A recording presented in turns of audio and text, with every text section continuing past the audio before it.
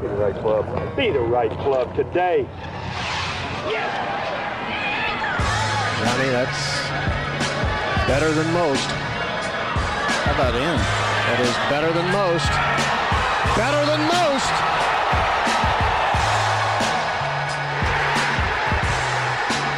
Expect anything different?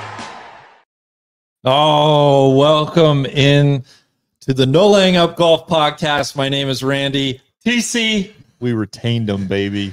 We put retainers on all of them. We rocked them. Woo! We rocked them. You know what? People are saying, oh, you guys are celebrating a tie. I've never seen anybody celebrate a tie like this. The cup is with one team. And which team is that, Randy? Europe. It is. Europe. It is. Stays with Europe.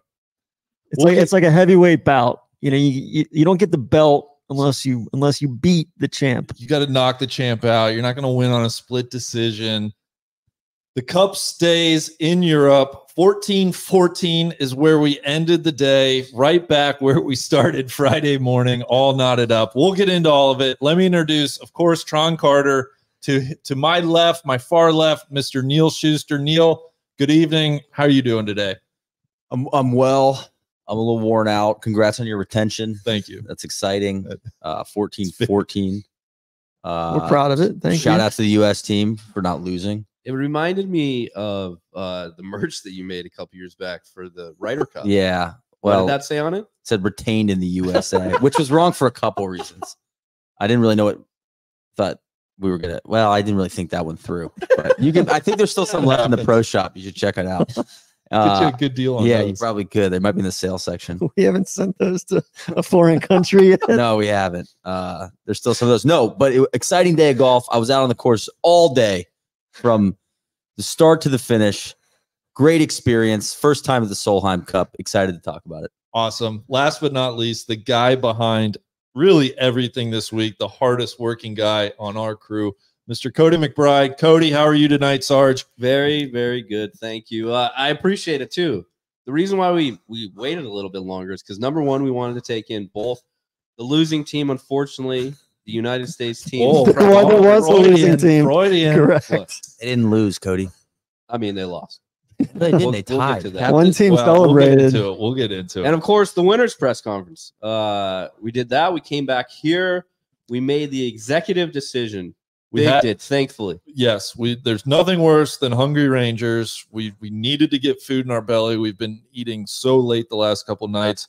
So we As went, is the Spanish custom. and so we went and had Yeah. dinner, and well, the dinner took 2 hours, as is the As Spanish is. custom. How they do. So things. now we're kicking off this live show here at 11 o'clock p.m. It's okay. We're gonna run it through. Oh, we I forgot we to actually set got the to go to clock. start the clock, but we have to go to the airport here in a couple hours. So we're kind of working up We- against a time. We gotta go to the European team party, and then we gotta go to the airport. Correct.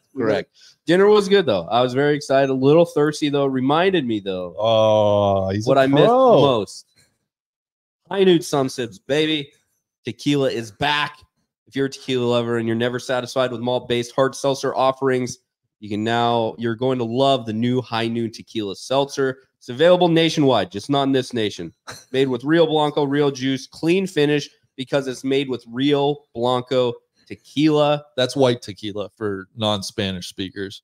Correct. You picked 100 up a lot calories, this week. gluten-free, no added sugar. We love that. It also has alcohol in it, It does. which unlike the beer that Randy Oh, bought this God, I week. bought a case of non-alcoholic beer on accident. I'm not a Spanish speaker. Sin alcohol. What did you say to her? Sin Alejandras. Well, we had a big language gap, and there were a few beers, and I just kind of pointed at one. I had to say, held up Randy, Randy grunted and said cerveza. Signing? I was signing. I said I held up a 2 and then a 4. And then he said high noon, tequila, sun sips. She said no habla Said, inglés. no. And I said, okay, I'll tell you. And it was non-alcoholic. Anyway, yeah, would have loved to have had some high noons over here. What flavor do you crave the most? Honestly, I go for the fruits, the exotic fruits, what I You a think are passion exotic. fruit guy? Well, guava, passion fruit. Like those But are my the favorite. tequila though. Oh, the tequila.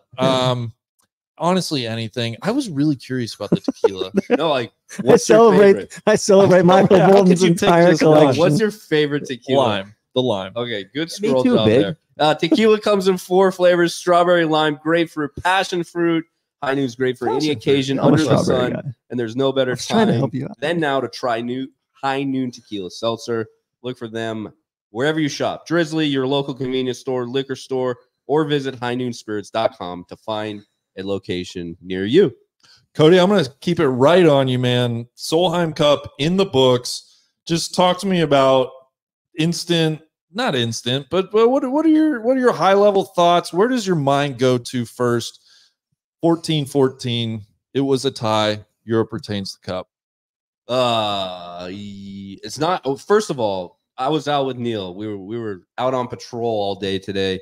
I bounced around between quite a few groups, but really focused in watching Nelly play. And honestly, this afternoon, I didn't know we were going to lose. No, I didn't know the numbers were shaking out that way. I was truly shocked. Yeah. All the way until we saw the Yeah. putt go in on 17. I was like, wait a second, How, What do you wait, mean? How? Yeah. Well, like Lexi's When they winning stormed the back there. green, I was like, what are they doing? Everything. With broken contain. My high level thought, and we're gonna get to this, and we're gonna get to her and her phenomenal play, but like Caroline Headwall and what she did on this back nine, like that kind of went completely over my head, and that was kind of the defining moment here on this afternoon. Randy and I's that, jaws were on brought the it. fucking floor. I was going to say, TC, you and I were in the media center by that point. We were kind of watching the big TV, trying to keep up with all the action. I mean, talk to me about the scene in the media center and kind of what you'll remember and the high level takeaways you have. Huggy told me that you guys were singing "Ole, Ole, Ole, Ole" in there. Everybody's getting pissed. Yeah, no, No, guilty. you're a bad guy. Guilty as charged. No, it was there were a couple, I think like a third of the way through, it was kind of iffy. Then things started going really well for Europe. Then they didn't. And then all of a sudden, Caroline Headwall completely took over. From nowhere. She was 3 down with 6 to play against Allie Ewing and 1-2 up. The 3-wood that she hit into 18, the putts that she made, it was one of the greatest performance. It was one of the greatest golf performances I've ever seen, considering the circumstances and the moment. And it was so impressive, especially because she sat the first 3 matches and didn't play until yesterday afternoon. And the emotion that she was showing, it I mean, you guys know I'm kind of a cynic. Like, not much gets my juices flowing. Except for right? Blocky. Except for Blocky, of course. There are the odd moments here and there. But the charge that Caroline Headwall made, and I think what really did it for me was seeing the emotion that she played with and the emotion that was just outpouring from her. And that is such a special thing, because in a team environment like the Solheim Cup, that's where it's elevated above any individual stroke play competition. It really was one of the coolest 6-hole stretches of that I've ever watched. And I'm like, is that hyperbolic? Like, no, like truly that I would put that up there against anything in my lifetime in terms of like, holy shit, is this happening? And this is amazing. Totally agree. And it was in the midst of, or right after, Georgia Hall just couldn't get the ball in the hole. She gagged like a 2-footer on 17. She 3-putted from like 10 feet. Yeah. And missed a lot of other putts that day. And Angel Yin had just she was shut the door on Celine. Cheyenne scratched out a half with Gemma. I mean, it truly, like Cody, you said, it was like, we were like, oh God, no, the US is going to win this. Allie Ewing's in control. Nellie's coming back on Carlotta. Yeah, Lexi's in control of that last match. And then there was Caroline. And that was nuts. Neil, what sticks out to you? Well, first time, like I said earlier, first time at the event, I really wanted to be out among the people, experience the event firsthand, which is it's a bit bittersweet because I didn't get to see any of this, right? But I'm like, well, I'm here, flew halfway across the world to be here. So I was like, I made a decision after lunch. I was like, I'm going to go out to 15 because I felt like that stretch of 15 through 18 gave me the best chance. Like, I was thinking maybe the U.S. closes it out, but they're not going to do it before 14 based on where the matches stood. But I was like, oh, Lexi's way up. Nelly doesn't look like she's doing well. So it's probably going to come down to 15 at the earliest. And so then I can follow in from there, which I think now looking back was a good place to be. It's a fun hole to watch. It's a tough shot into that green. I got to watch all of these groups come through. And at no point on 15, like 15 was the only hole in those last 6 that Headwall didn't do anything. She made par. Yeah, right. She made She par. birdied I every was other like, one. okay, but the Yeah, pads were popping. I told you Tons that. of spice out there from everyone else. And we've had a lot of golf course takes. We had a lot of this overall area and kind of some organizational management stuff. So many catch basins. We'll get there. But I think like the way that they set up this course, I think the drama that we got from 15, 16, 17, and 18 is what made this finish here. Not even 14. Amazing. 14, moving the tee up on 14 was like 14 and 15 were topsy-turvy all day. They did a great job with the setup, I thought, both tees and doing some pins that weren't like great pin on 17, but also pins that were up on shelves but weren't necessarily inaccessible either. Yeah, There was I a agree. difference between a good shot and a great shot. And you brought up 18 and you said no to 18. Well, Well, I think just just because you missed a because couple I of missed them. it. But like, Yeah. I think of Cheyenne's match. I think of Allie's match. You know, I think there's that whole mattered here. And a lot of match play courses that you play, like, you know, 18s is kind of an afterthought here. But man, But 15, 6, 16, hell yeah. Yeah. And 17 today, was awesome. Great I little mean- pin over there. it was so perfect. Well, so what Well stood out done. to me though was the defining shot I saw today was as the crowd was chanting Carlota Segunda. So that was good. That was the chant going through the entire course. She shanked one on 15. Cold shank from the Sick. fairway up into a tree.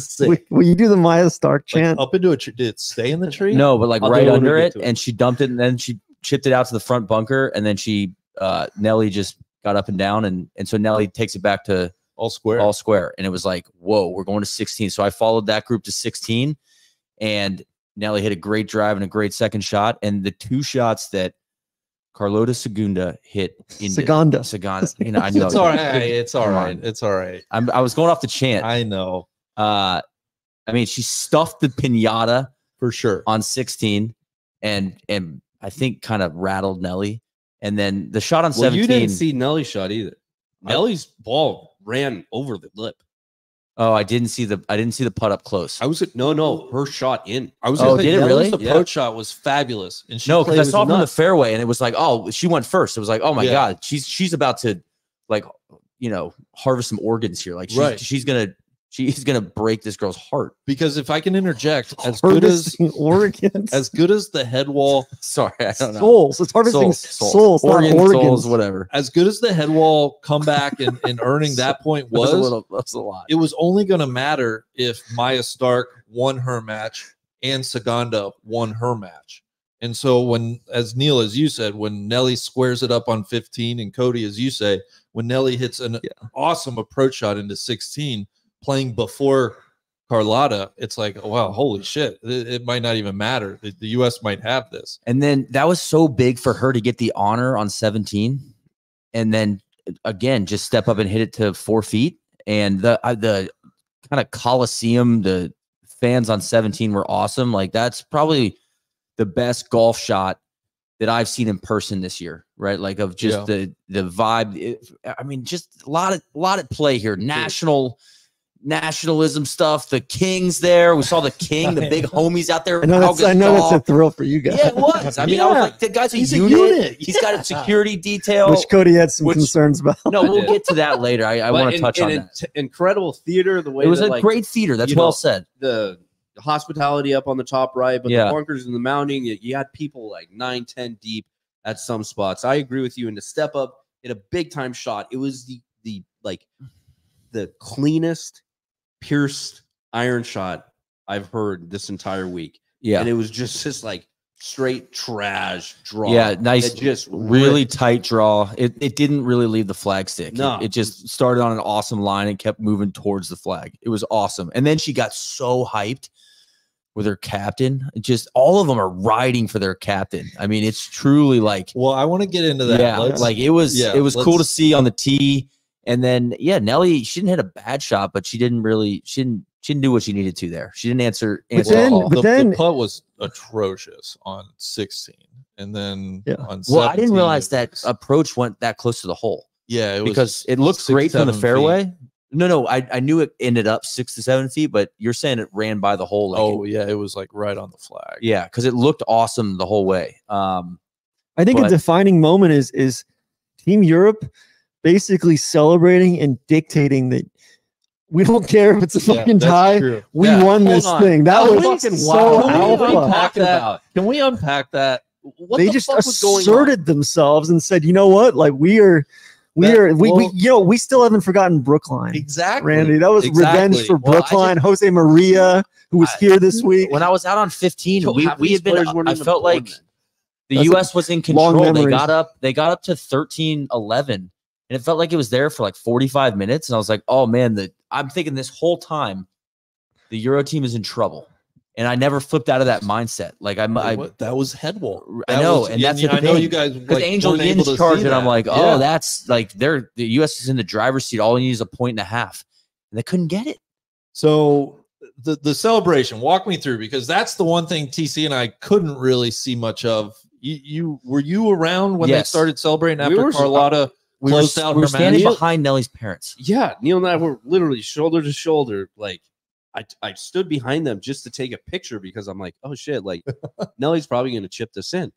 Like she came damn close. Like this is Nellie's moment. I was like, she's been playing good. She fought her way back into this match. She, had obviously Carlotta made like an awesome birdie the hole before, but like this is her moment. Like I thought she was gonna step up and do this, and hit the chip and went up and just, Well, then so make the putt. So here's what happens. We see it go in, and Carlotta freaks out. She starts hugging her caddy, and I'm like, oh, she's jacked up. And then all of a sudden, all of Team Europe coming running down the hill. You just thought it was like we're to the left of the green, and they came from the back right. Pack of dogs. And I'm like, well, we knew it was a big point. She knew it was a big point. Well, Suzanne ran out, and I'm thinking like, oh, maybe like the captain's just jacked up, and the whole team follows. I was like, well, that's kind of weird. Like they haven't won it yet. And I look back, done here? And then I'm like, oh wait, they got to 14. Well, we have a retention issue. We have. That was the first time today you mentioned that word. We have a retaining wall. What are you talking about? I was like, they just retained the cup. Now the issue here is that when that happened, so all the European team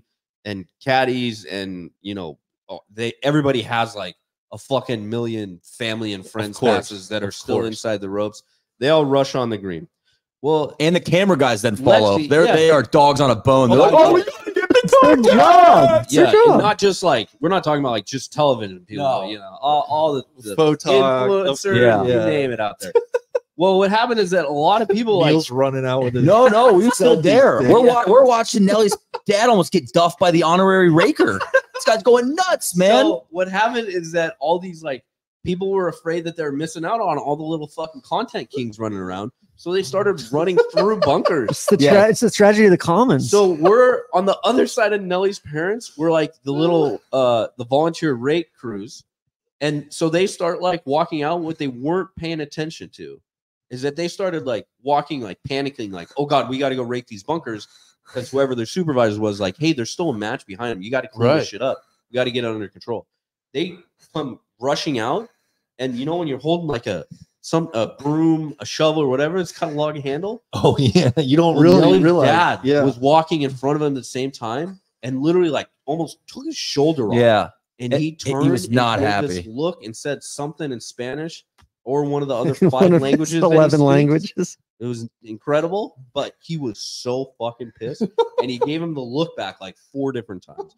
But they're out there celebrating. It was kind of one of those like walking out at like when you see those NFL videos, guy was like walking out of the football game looking for a fight. He was pissed. I think that one of the big questions is, will the old school crusty European journalists, John Huggin, hold things of that nature, the European team to account? Hold back, reel that one in. Explain the situation here. Well, because obviously going back to Brookline, that was just, it was a travesty. They were apoplectic that Team USA rushed onto the green after who was it? Leonard sunk the putt. And there were still matches on the course behind. Right. Any references from this decade? And then literally 3 weeks ago at the Walker Cup, our guy Corrigan wrote a headline when Team USA clinched the Walker Cup at St. Andrews. Apparently one of the USA teammates, just a teammate, ran on, who wasn't playing in the match, ran on and I forget who it was, Nick Dunlap maybe, or it was Caleb Surratt who ran onto the green, and the USA guy gave him a high five before shaking hands with his opponent. Disgusting. Just a massive dap. They said it completely marred the Walker Cup. The entire competition. It overshadowed the U.S. comeback on Sunday. Well, I walked back into the media center. I went to the restroom real quick. I walked back in and I said, Randy, they've totally lost track of this Lexi match, because we're thinking, all right, this is going to be. TC's like, why won't they show this fucking Lexi match? Because Lexi's up 3. I think she had just gone up 4, and then it was back down to 3, and then Lexi and Emily are coming in, and it's like, hey, this could come down to Lexi, and then Randy's like, TC, shut up. This is for the cup. I'm like, oh, you're right. This is to tie, but like But at first I was like, who gives a shit about a tie? Like, let's go. Like, I want to see if Lexi can, but then I realized that they already held the cup and how the rules are written. And You got to come. everybody knows the rules at the beginning of the Dead week. hands. And Samuel Ryder, Karsten Solheim, Exactly. and their infinite wisdom. it's like the U.S. Constitution. Exactly. You know, Randy? We're constitutionalists, TC. You and You, I. me, Clarence Thomas. Exactly. I used to write a lot of policy memos by doing a little control select all, control C, control P, change like the title. I'm pretty sure that's what the Solheim dogs did for this one here. So don't put those thinkers in Neil the was same room. Neil was saying that John Solheim looked like the Jurassic Park. Which is a great He take. looks like the Great Jurassic take. Park founder. One of your best takes. Yeah. I would The say professor?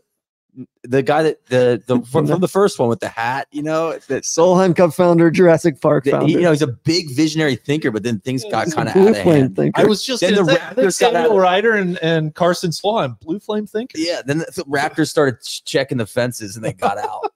It's bad. Which Leona McGuire started checking the fences and she got out. Yeah. Oh my God. You Well, feel that's me? that's a good segue. Let's get into the matches. Let's talk about. Obviously, we know where And, we and ended. listen, folks, we're gonna eviscerate the broadcast, right? We're gonna call for people's jobs. We know how shitty Like it was. the Ladies European Tour is like CEO needs to resign tomorrow. Like it was that bad. So we'll get there. Believe me, we share your vitriol because everybody is probably screaming at their phone or their computer right now saying, this sounds awesome. I would have loved to have seen even a quarter of this. But I Yes. think it's important to share like the Totally. personal experience. I'm just saying, I'm just I leveling would like with to say people. one more thing, like about being out there on the course was and comparing it to the Ryder Cup. It's a much more intimate experience without the grandstands everywhere. Like 15 was packed with people, but everybody's sitting in the grass, and it just feels a lot more communal to watch. But it's still high stakes, and there's passion. It was really good. It was really good. It was spread. It was probably a little too spread out.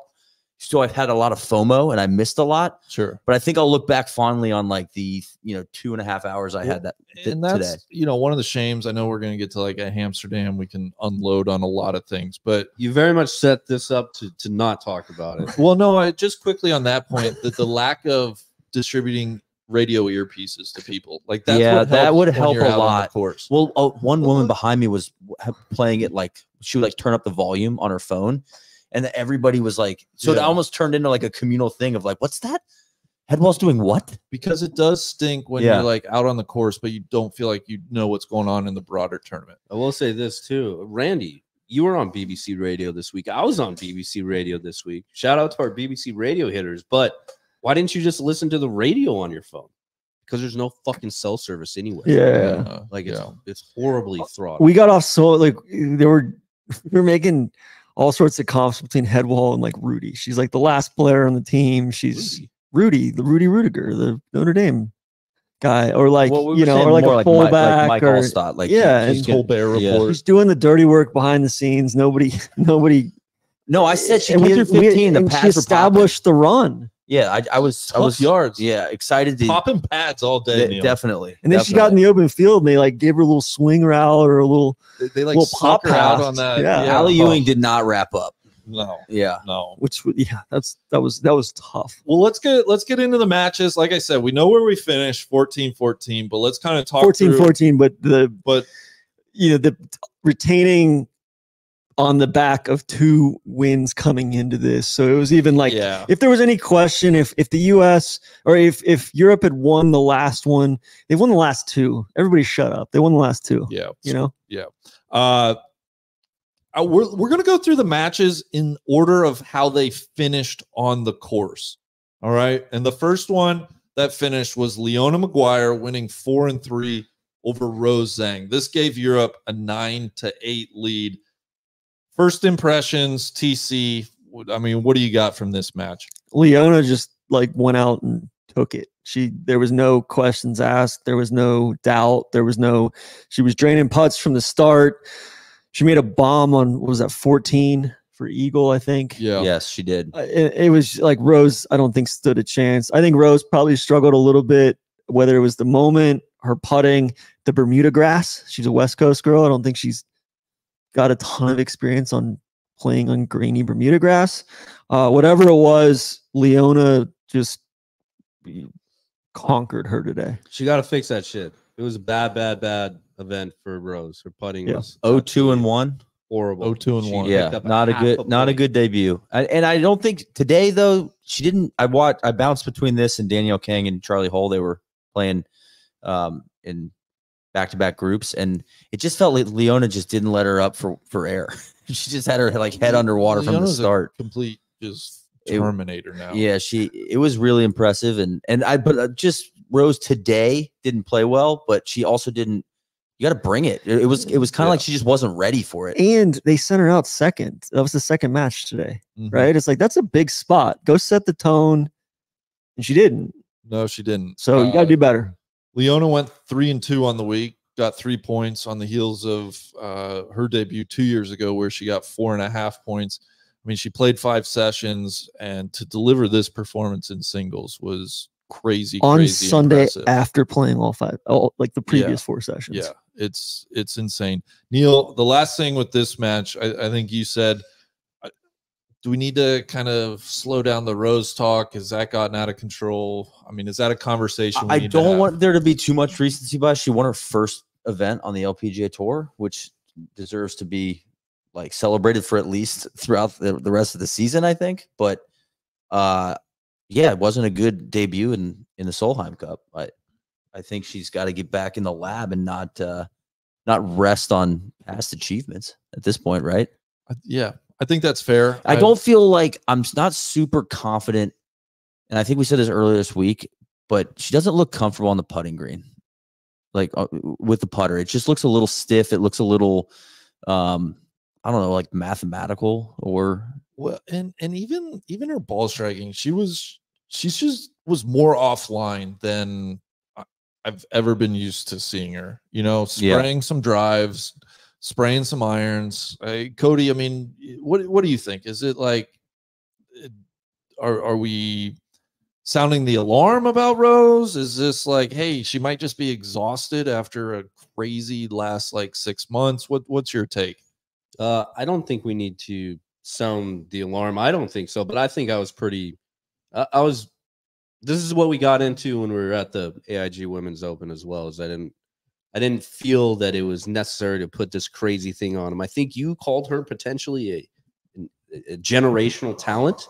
I call all sorts of people generational talent. I stand by a generational talent. I mean, hell, look at her amateur resume. Maybe the best ever. And then it was kind of shaping up that way when you win your first event as a professional. I mean, that's a like historic thing. And I mean, she's just been kind of a Terminator. It's just, I guess the point is, it's almost just a bummer. You're like, oh man, we thought we were you have high hopes for Rose to come in and just keep doing what she's been doing for the last, 2-3 years. We got 12 matches. So we got it is worth, with all this conversation, she's 3.5 months into her pro career. Yeah. So she's like basically the same amount of time in her pro career as Ludwig is. Yeah.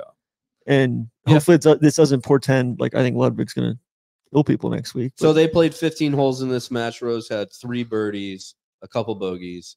Leona had 5 birdies and an eagle.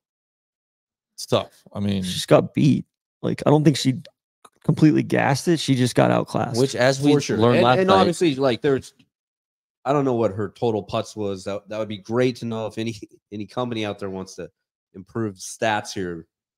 But she missed a lot of very makeable putts. Sure. Second match in the books was the first match out. Megan Kang defeated Lynn Grant 1-up. This squared the Solheim Cup at 9-9. So I'll lead off because I went and followed this group for the first 6 holes or so. Couple of things. Megan Kang, right from the jump, just had a look about her. She was determined. She was locked in. I mean, I don't know how else to explain it. She made like a 6-foot birdie putt on 1. She made like an 8-foot birdie putt on 2. She birdied 3 of her first 4 holes to go 2 up on Lynn Grant, and just played flawless golf throughout the day. Made 6 birdies, no bogeys, and just simply did not open the door for Lynn Grant. And Lynn is going to take an L here, and it goes against her Solheim career record. But Lynn played really well. She made 1 bogey, right? And this was such a wonderful match. Megan, what is 25? Lynn's 24. I mean, this is a match. They're both sort of we could late see over and bloomers over. a little bit, considering the age in the women's game, right? I think Lynn's going to take this one hard, but probably use it as fuel for the future. Megan went what 3-0-2, I think, this week. She only played 4 sessions. I believe she went 3-0-1. 3-0-1. Like Yeah. that's about as good as it gets. She was just as impressive as Leona was on the other side. It was Megan was the tone setter for the US team the entire week. It was, and start to finish, like Europe got off to a really good start. Those first 3 or 4 matches, they birdied the first hole and like jumped out and were 1 up on, I think, the first 3 or 4 matches through 1, and then kept the pedal down those first 3 or 4 holes. And then both of them, the US birdied. no, I'm not sorry. I'm saying the US came out just like, hey, we're gonna set the tone today. And Megan was a huge catalyst for that, and then didn't let her foot off the gas. And both of them made matching birdies on 18. Lynn gave it a really good go for eagle to tie the match, and Megan hit a good shot into the left greenside bunker in 2.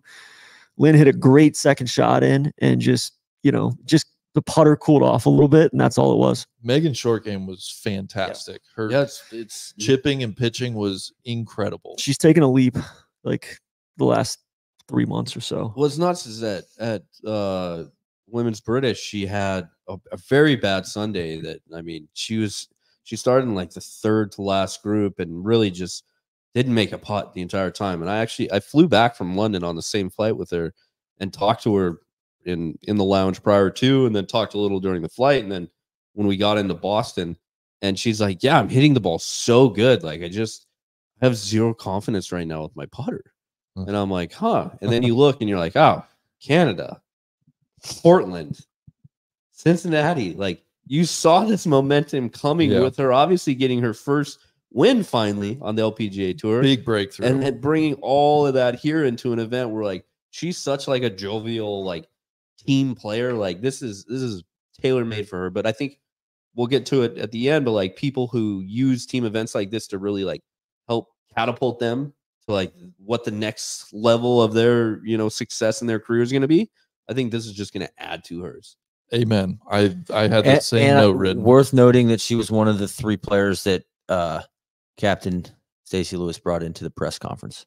Yeah, which I think is leader indicative of a few things, but one is she played really well and a leader on the team.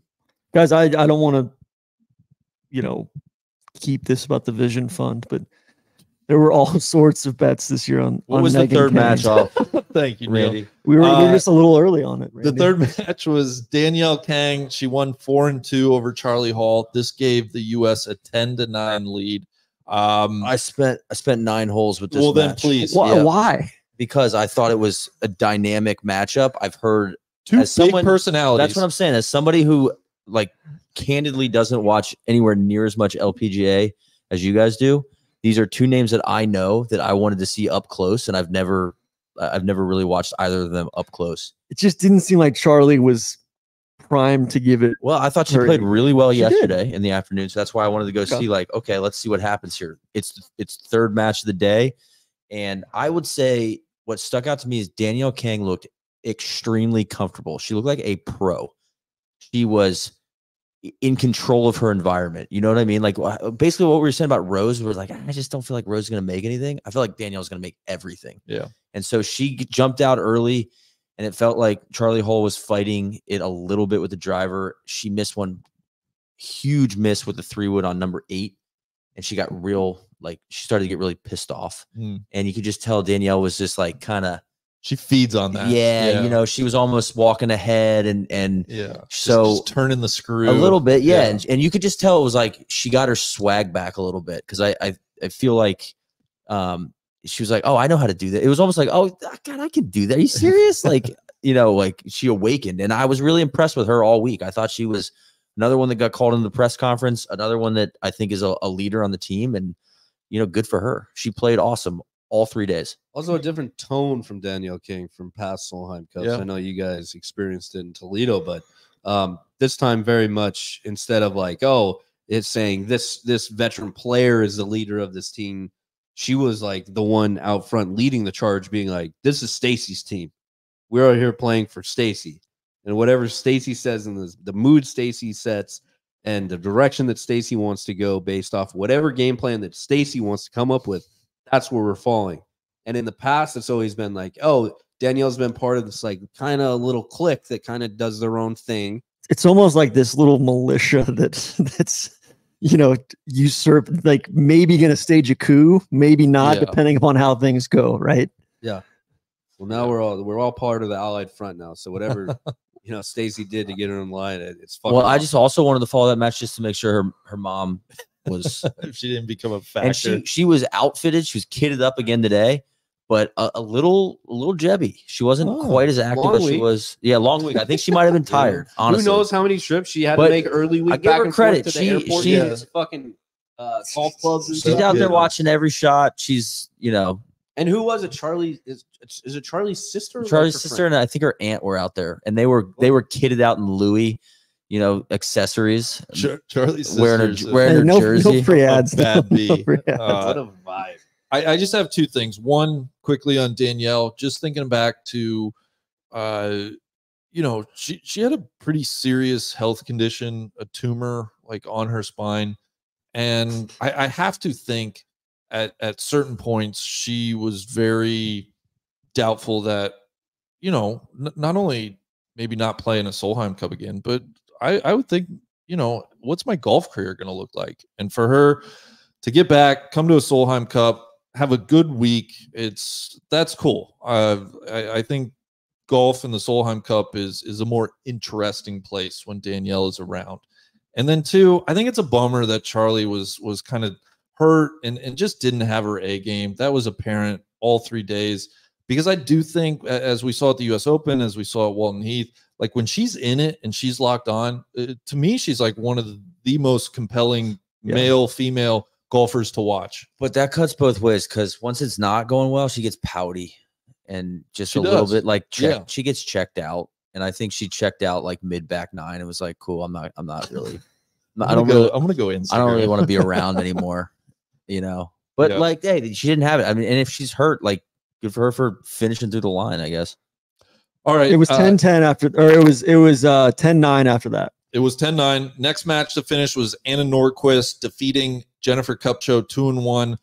Guys, I don't have a whole heck of a lot here, except Kupcho just displays no emotion. She was hanging around. I was kind of hoping she'd be a little bit of a treadstone operative this week, and she just wasn't. She did not bring that. I was hand up. I was wrong about that. Nordquist just couldn't quite close the door. She was 1 up through 14, and then but kind of same thing as yesterday afternoon. You're just kind of like, man, like, get it in gear here, close the door, and then some shaky putts, and then she had a huge approach into 16, and that was like the definitive moment. And then after this, it was 10-10 after this, and then it felt like forever until the next points were scored. It was tied for an hour or so. Yeah. What do you starting this week and thinking of the big Swede? I had like serious concerns because there's a lot of tight Bermuda grass around here. Like, obviously she can putt through a lot of it, but you get 5-6 feet away, and then there's that second cut that like the ball just sits down in, and she's gonna have to chip. She made her way around this golf course all week. Fucking awesome. I mean, And, she also went 1 and 3. well, I think that's the other thing, is that like points wise won't reflect that. But I think her overall, like, She was a what tough she out. Did Yeah. for this? She was not only a tough out, but like she was out there too, like doing assistant captain duties, and Yeah. like when she had sessions Played 4 that she sat matches. out, Long yeah, week yeah. for her. she was out there like Totally. busting her ass, and this is a hell of a lot better golf. And she won played her this singles week. match. I think that's always like Yeah, kind of an afterthought. Like, I think there's always a little bit too much importance placed in the first 2 days, and not enough importance based on like, hey, did you go out and handle your shit Yeah. on Sunday? And it gets washed over too often, because sometimes cup's not in the balance when your match finishes or whatnot. But There were a couple instances. I specifically remember one when I was with our BBC friends. I mean, Anna quite literally like putting it through sprinklers because of her refusal to chip, I remember that shot too. which is badass. The next match, Georgia Hall finishing all square, having the match with Andrea Lee. This moved the score to 10.5. Who's got thoughts here? This is the reason why Europe didn't win the cup outright. Yeah, these exactly next right. two matches, it's just kind of Europe let off the gas a little bit, let Andrea back in and let Cheyenne back in this match. Specifically Andrea, though. I mean, she was 2 down going to 15T. Makes a great birdie there, and then I mean, both of them just complete stinkers on a pretty easy 16th hole, I'd say. And then I mean, Georgia missed shorties going into this. She was 1 up through 13. She missed some shorties, and then and then 16 and then 17 they both stuff it, and then she 3 putts from 10 feet after Andrea misses a very makeable putt. There were hints of that on 15. Georgia missed it like off the planet right. She was up on top of a retaining wall where there were metal grates up there. Foreshadowing. And she tried to get TIO relief from the metal fencing, and the rules official movable said that no, we are not. You have to play that. You have to play up over this, and so then she. It was a kind of chipped out, touch them all. She hit it long left, and they went to 16T. That was it. That hole ended quickly. What a fall in form, though. Like, this was not a good. I didn't think this was a good week at all for Georgia in totality. I mean, she was hotter than anybody, winding the clock back to the spring, late spring, I guess mid spring, and just where has her game gone? She got hurt at International Crown, right? Yes. It felt like the putter would just, as the day went along, you're like, oh, okay, here we go again, and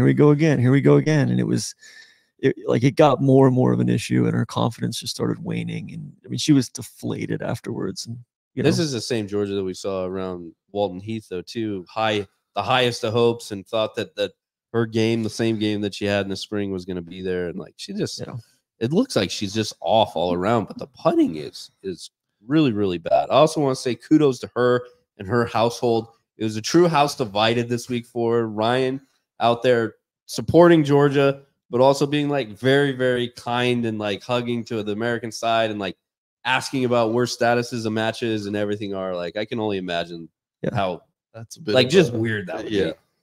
Yeah, no doubt. I thought Andrea great. The record doesn't necessarily reflect it. 1-2-1 on the week for her, but I thought she played really solid golf. She did. She at no point looked nervous or like she was overmatched or the moment was too big. I was impressed with her. The next match to finish we're what after that we're 10.5. Okay. And the next match to finish pretty quickly on the heels of this was Lilia Vu taking care of Madeline Sackstrom. She won that 4-3. I watched that one finish on 15. Yeah. Madeline didn't have it. I'll be honest, I thought this one was going to end a lot earlier than it did. Yeah, I know. I mean, Madeline was like, she was getting like, Lilia had her on the speed bag for a while. Yeah, for sure. And then started throwing in some like rib shots. And that. Was she 4 up through 4 or 5? 4, yeah. 4 up, birdied the first 4 up through and 4. then 5 up through 7. I think she was 6 5 up through at 6 point. even maybe. Yeah. It was tough. It was always a big ask for Madeline. I mean, I think Lilia is really, really good in these types of formats.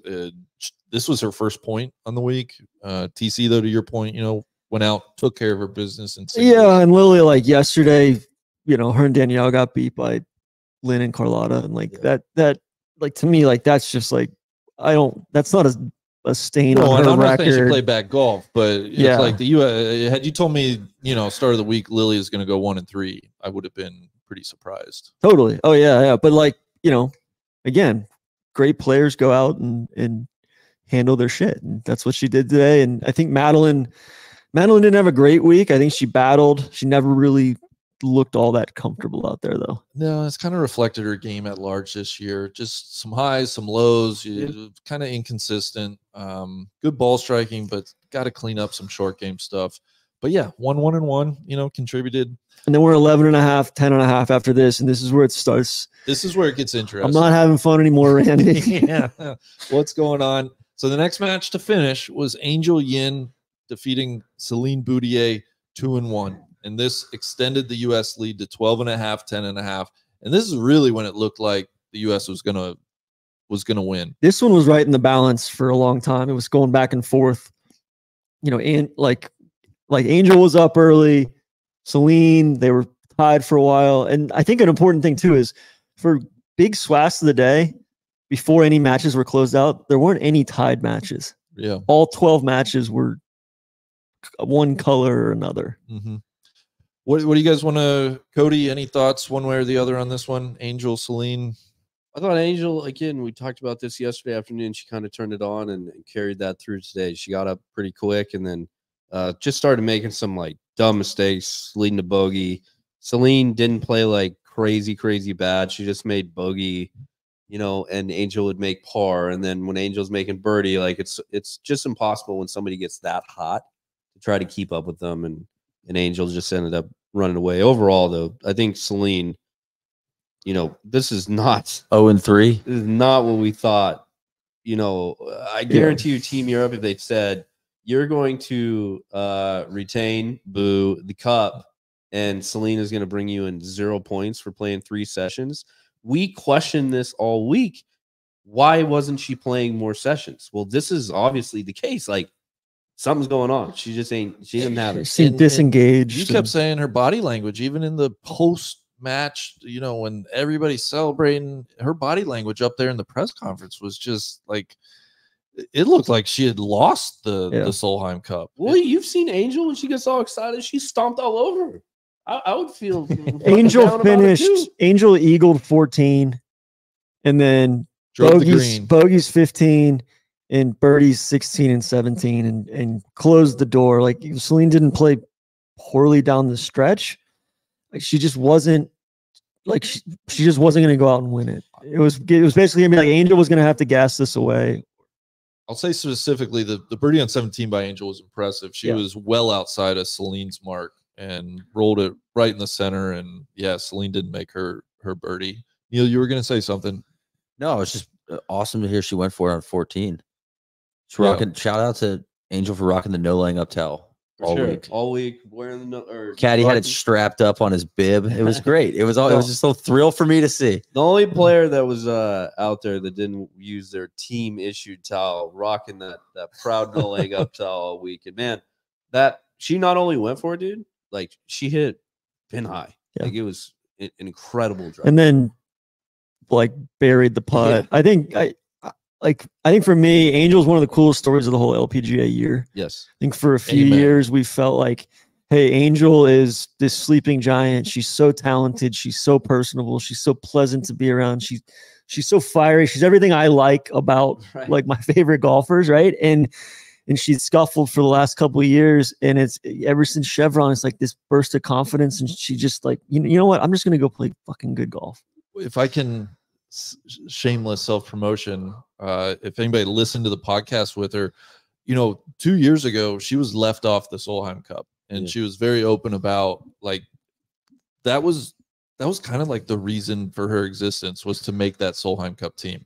And when she did not get selected for that team, she talked about like physically her body just kind of shut down, and she was sick, she couldn't get out of bed, and it really caused her to like, I need to like rethink how I live my life, what my mindset is, and not how she lives her life, but like reevaluate her priorities in her life. Sorry, that's a much better way to phrase it. And to see her make this year's team to go 2-1, I mean, she was also very open about like she just wants to be in these big moments on the golf course, and she was in one today, and she came through. And I think, like, having heard her say that, it just made it really special to watch her. Well, and it's super easy to kind of chalk up a player like Angel who has a playful side, even in the pressers.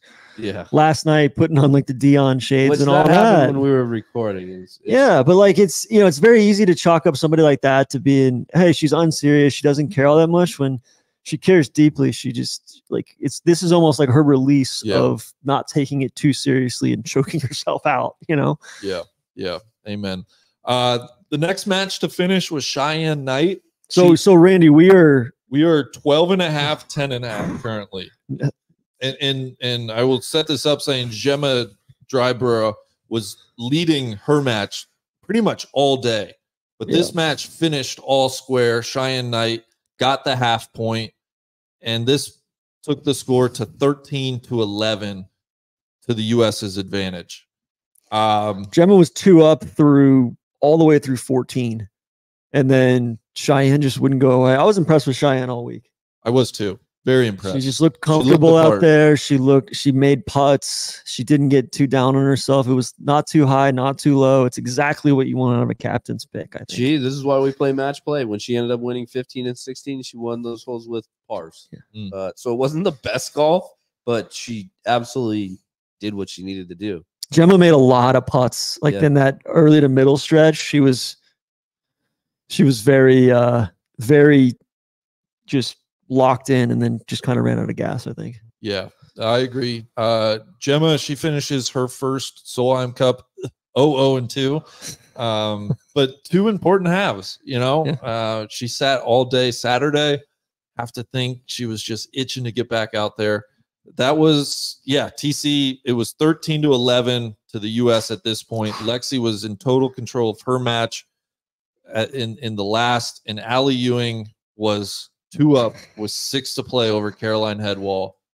No, she was 3 up. She was 3 up with 6 to play over Caroline Headwall.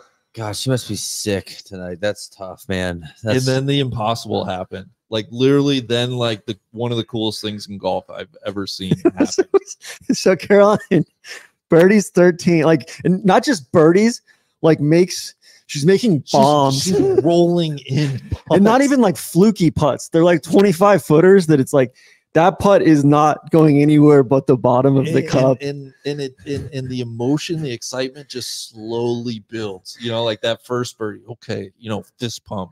And then the next hole, birdie. First down. Move the chain. Move the first, you know, she's getting up. What's that old drive that you guys always reference from like South Carolina versus like Florida? Spurrier called Spurrier. It's like a second quarter drive. It's like like 12 plays. Early season SEC game, and Gary Danielson said this is the best called drive I've ever seen. No, I've seen in the SEC in the last 12 years. Yeah. It was very specific. It was very TC-esque. Like that's Sean and I were just like sitting on the couch. And it was like screen pass, like just all 2 ace set runs, and then like a tight end wheel route, screen run, off tackle run, slant. Like it was just a well-balanced drive, nothing sexy. It was incredible. But in all, it's like I don't even know what other words to use to describe this match. It just was.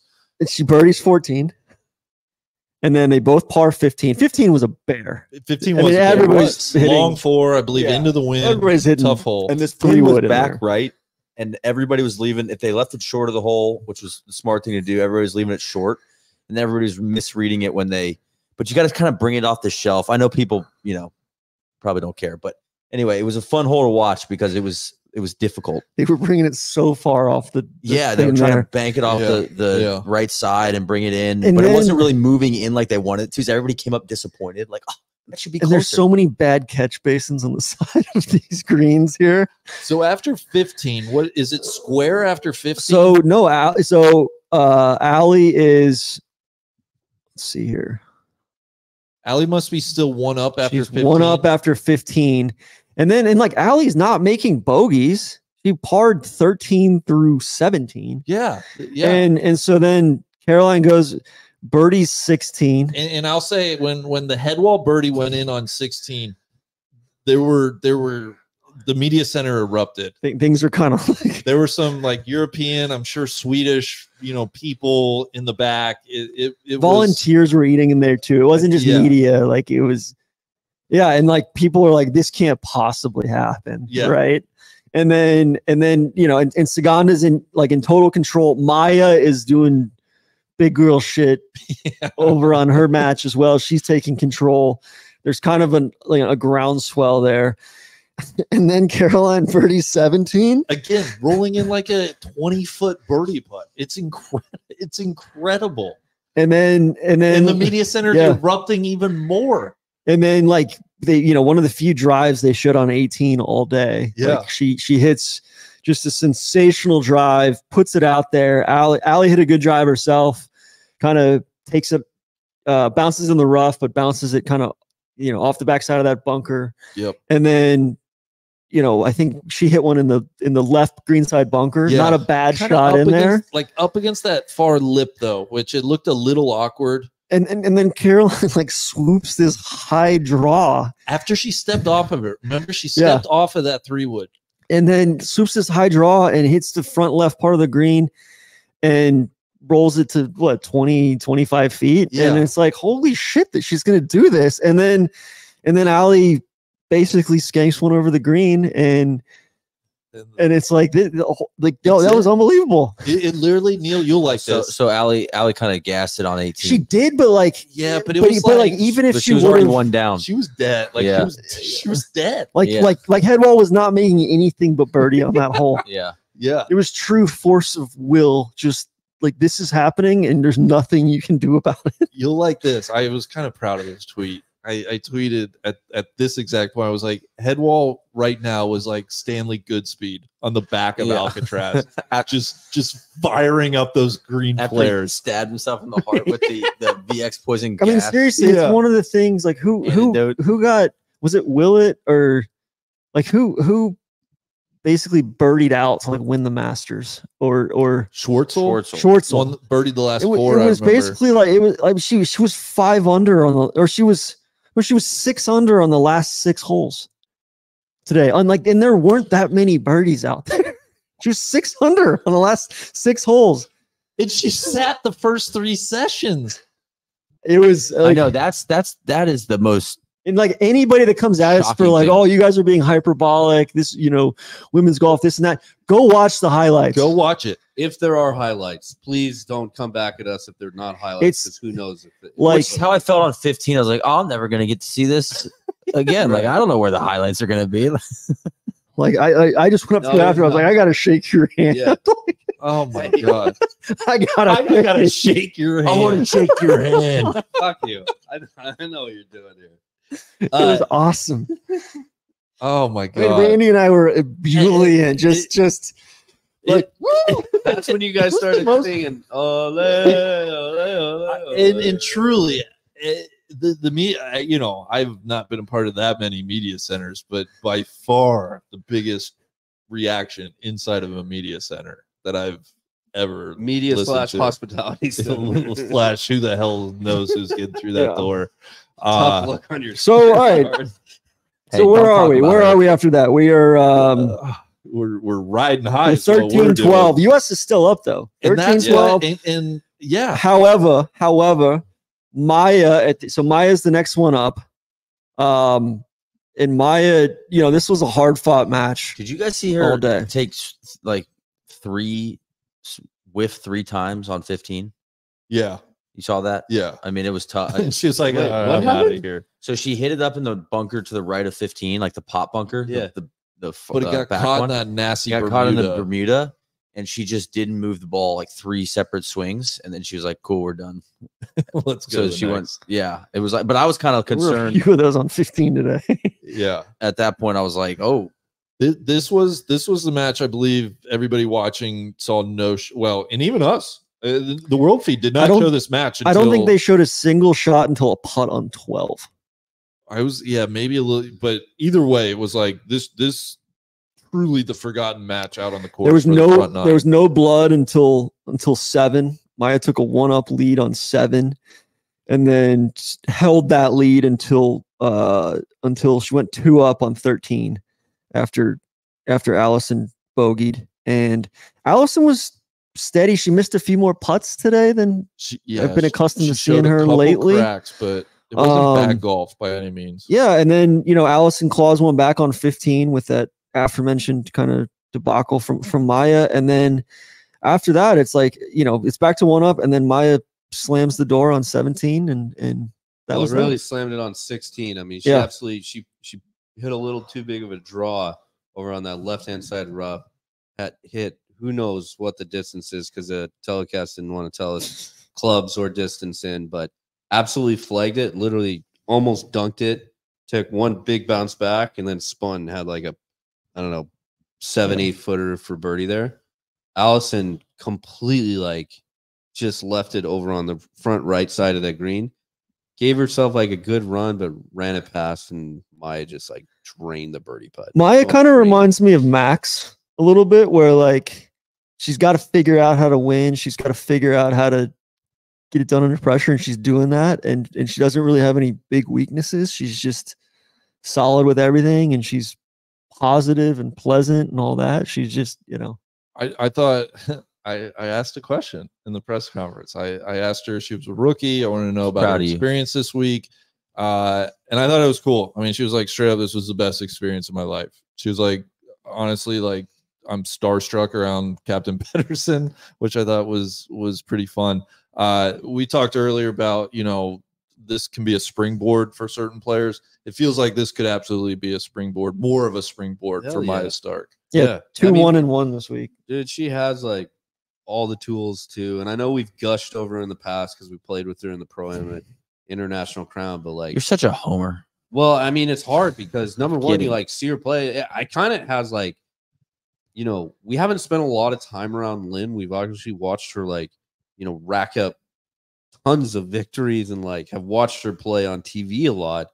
But like when we were playing with Maya, some of the shots she was hitting, it's not like the same trajectory or speed or anything like that, but her control and command of the ball is like when we played with Ludwig. And she was just like, she's just like, yep, I'm going to hit this here because of the wind. And she like, look at her caddy, who's one of the fucking best out there.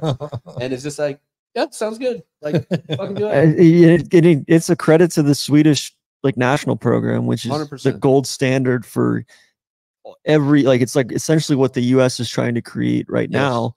And I think there's something to be said for that with Peter Hansen and some of the, like, they were rolling deep out there this week. And again, like Ludwig coming in, like there's a sense of camaraderie there, and there's more of them coming. They're coming. Ingrid Lindblad. There's like 3 or 4 more in the top 20 in the world amateur rankings. So, I mean, she went toe to toe with the U.S. Open champion and beat her. Super impressive. And I do want to say, Allison Corpuz, I know this loss will absolutely leave a sour taste in her mouth, but a really good first Solheim Cup for her. She was 2-0-1 coming into singles, ends the week 2-1-1. I thought she validated the U.S. Open win. I mean, she is certainly somebody that deserves to be mentioned among the game's best, and I think we're going to see a ton of her in the next couple of years. I had notes written down for every match. I was just like adding to them as the day went along. My notes for this one were, who the fuck knows, haven't seen a single shot after the front nine. Damn. It also genius work by the crowd. I don't know where this came from. Obviously, everybody knows I got kids. Baby Shark is like, luckily we're out of the Baby Shark phase, but very popular chant out there this week. And don't sing it. I'll never get it out of my head. Don't do it. Don't do it. Do it. Don't do it. Maya Stark to do. Maya Stark to Maya Stark. Now everybody listening is gonna have that suck. All right, it's catchy though. So we're 13-13. We're 13-13, and now this is it. Carlotta Saganda. But we're not thinking necessarily this is it. We're thinking there's 2 matches left. Right. No, what we're thinking is like, oh man, Lexi's match matters. Right? Yeah. Lexi's match all of a sudden really matters. Yeah. Well, I didn't realize how much it mattered. I thought it was, I in my head, it was like, oh, Lexi wins, the US wins. Yeah. I didn't think about the flip side of that, which was like, oh, they're going to tie. And there's a retainer.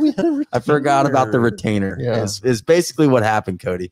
That's tough. That's what happened. Carlota, you were out there picked him up on 15. Yes. And and following along like on the updates on the score, which are very delayed. It was like Nellie's getting the doors blown off on the front nine, which is just, you're like, oh God, what's going on? 3 down after like, 8. I got no clue, but like that's so disappointing. Just that's a great word. God, for Nellie, it. let's just be the kid. Like fulfill for your potential. Once rise to the occasion. Like you're playing second to last for a You reason. don't know how how many majors I need 10, You and I pegged need for. this to be a springboard into a lot more majors. Okay, I need it. All right, Daddy needs and this. so it's just like frustrating to see it, on a leaderboard of like, oh, great, yeah. and then they come into 15 and Saganda hits this shank, and it was like, Well, Nelly birdied 9, wins 10 with a par, gets it to 1 up, and then kind of, and then it's kind of in the balance at 1 up, and then we get to 15. it's a 15. So she's 1 down at that point. Or yeah, but like Nelly's fought back, some doubt with Carlotta, but home crowd is behind her. Nelly's probably getting And pissed I at this just- point because Carlotta's playing slow. Yeah, and she shanked it up So into slow. upright, and pretty quickly it was like, oh, she's gonna win this hole. She had a kind of a tough lie behind the green and made a really nice chip to get up and down. And on the way to 16, it just felt like, oh my God, she just stole every bit of momentum. This is gonna be brutal. She's gonna beat this, Spaniard on her home soil to win the Solheim Cup. Exactly. I at that point I believed that was what was going to happen, and then when she hit that approach into 16, I believed it even more. Yeah. And then she caught Mongolian, And then Carlotta puts it Reversal. inside of her ball on that's- 16. so and that then was just rips her heart out on 17. and Randy, I know we've talked about it a little bit, but it seems like it's the putting, because the ball striking looked The putt on 16 was one of the Atrocious. worst I've seen. It was a little left to right, and that putt started right, and I'm not even sure it got to the hole. It just was kind of a wet fart of a putt. I mean, it was really, really bad. And in that situation, where you kind of got to assume Carlotta's in for birdie, like we got to hit a confident putt there, and she absolutely did not do that. That's concerning. Yeah, she's changed. This is the 3rd putter change so far this year. She was putting with the Newport up until U.S. Women's Open. Then she went to, what's the fatter, like the fat Newport? It's like the Select, I think. the 2+ or the whatever that is. So Yeah. she putted with that up until through AIG Women's, and then the last couple of weeks she went to the new. It's like the same putter that you have. Like, I don't know which one it is. the Phantom 7. 7.5, I think. All right. Well, she got like the murdered out one, the new 7.2 or whatever it is. It looks sick. But yeah, the putting is a huge issue. We've seen it, like ball striking has been great. She had driver trouble. She went, switched between her Stealth and Titleist driver a couple times this year, but like everything around, like on the course, looked pretty decent up until like the putting green, and then it just wasn't there. And even like tough shot, tough position to be on 17 after losing 16, giving honors away, and then Carlotta actually like hitting probably the shot of the tournament outside of maybe you could say like Emily's hole in one. Yeah. Maybe a couple other hole outs, but like the yeah. defining moment, like Carlotta absolutely like flagging that, and then Nelly just I would kind put of- Angels like shot into 14 today up there too. Yeah. Of just like the but Nelly, like, moment needing and- to yeah. like put herself on the green, and like just it leaked a little bit left on her. How you guys thinking about Nelly right now? Well, people want to know, are we adjusting the number? Nick, are you ready to give an official statement? I'm going to give an official statement, and listen, in a long some guidance, career of long-term guidance. picking, Yeah, making awesome picks. The Beluga, people, The Beluga's we're getting some overweight. forward guidance. people have bought houses with the Beluga's picks. Okay. I mean, it's just good stuff. How does he do it? A lot of people ask me that. And with 5 majors, and was she 23? She's 24. 24. Mhm. Solly would call that old. Yes. I hold out hope that 5 majors meaning they play 5 they play majors 5 this year. majors. Yeah. She has 1 currently. She has 1 currently. I might have to bring it down From from 11. And I think I'm going to bring it down to like realistically like 4. Whoa. If we're being honest, because you know why? Mainly the reason why. The Like, Beluga's stock is down 78% today. no. We're just we're The stock is refinancing. getting killed. We're refinancing. Cratering. They're We're taking it off. refinancing. They're taking it off the canceled market. trading. No, I'm trying to get some debt turned into equity. I'm trying to do some financial engineering. Maybe have to take this private. Yeah, I think that's what we're gonna do, a leverage buyout. Anyway, Apollo's circling. I Ken- wish Ken that I Griffin's don't at feel the like gate. I don't know if she wants to win 11 majors. What do Is we that think of fair? her body language? You walked Cody with her. Like, I'm not for- saying Oh, she she does. was I'm not super saying down. she doesn't care, but It's it doesn't just seem like dispassionate. You think that. she's like a? You think she's a lot softer than you thought she was? Yes, I guess that's what I'm getting at. I guess I Yeah. assume that like, oh, she's got a passion to go like, I'm gonna go win every tournament, and it kind of feels like, yeah, I don't feel like it right now. Do you know what else Like, is like? it's not that she doesn't care. It's like, fuck this. I'm not, Yeah. I'm done with this for now. I don't. It's like, does she have dog? Which is you know, weird I- because this that's- is Feels a little bit like yes. post yeah. fourth major Rory. This that is supposed to be malaise he was like- in for 4 or 5 years. This is supposed to be like her like big coming out year. Like she got new fucking equipment deals. She got some a banging new clothing contract. Like she is the face now of Nike Golf. And I know you guys like, yeah, you guys want to see that dog in her, but like she doesn't have Roback. We all know Roback. These guys just understand quality. There's only one way to describe Roback. Taste that, Solly. Now the fall is here. It's a perfect time to load It's up the on new the sheriff best in gear we town. own. First, performance polos just hit differently. Whether it's the USA themed design just in time for these couple weeks of golf or their classic solids and stripes, these polos look clean, 4-way stretch, moisture wicking fabric. These polos are perfect for a warm autumn day on the course. Second, Roback's performance hoodies are the stretchiest, softies hoodies in golf. If you want to be comfortable, relax on the course, you wear a Roback hoodie. You guys know we can't take them off. Look at us right now, right? Can't take them They're off. so good. They're so good. And if you want to start your day right, then start your day in a Roback hoodie. Third, performance Q-zips. They're a game changer. Nothing beats a Roback Q-zip for an early round of golf. Soft, stretchy, comfortable. We honestly can't take those off either. So we got a lot of things that we're wearing at the same time. Can't take them off. If it feels like we can't go anywhere Try me. Try without to take spying this that off of me. subtle dog logo Out of my or that cold, dead hands, two-stripe Randy. ridge on the back, I'm layered up.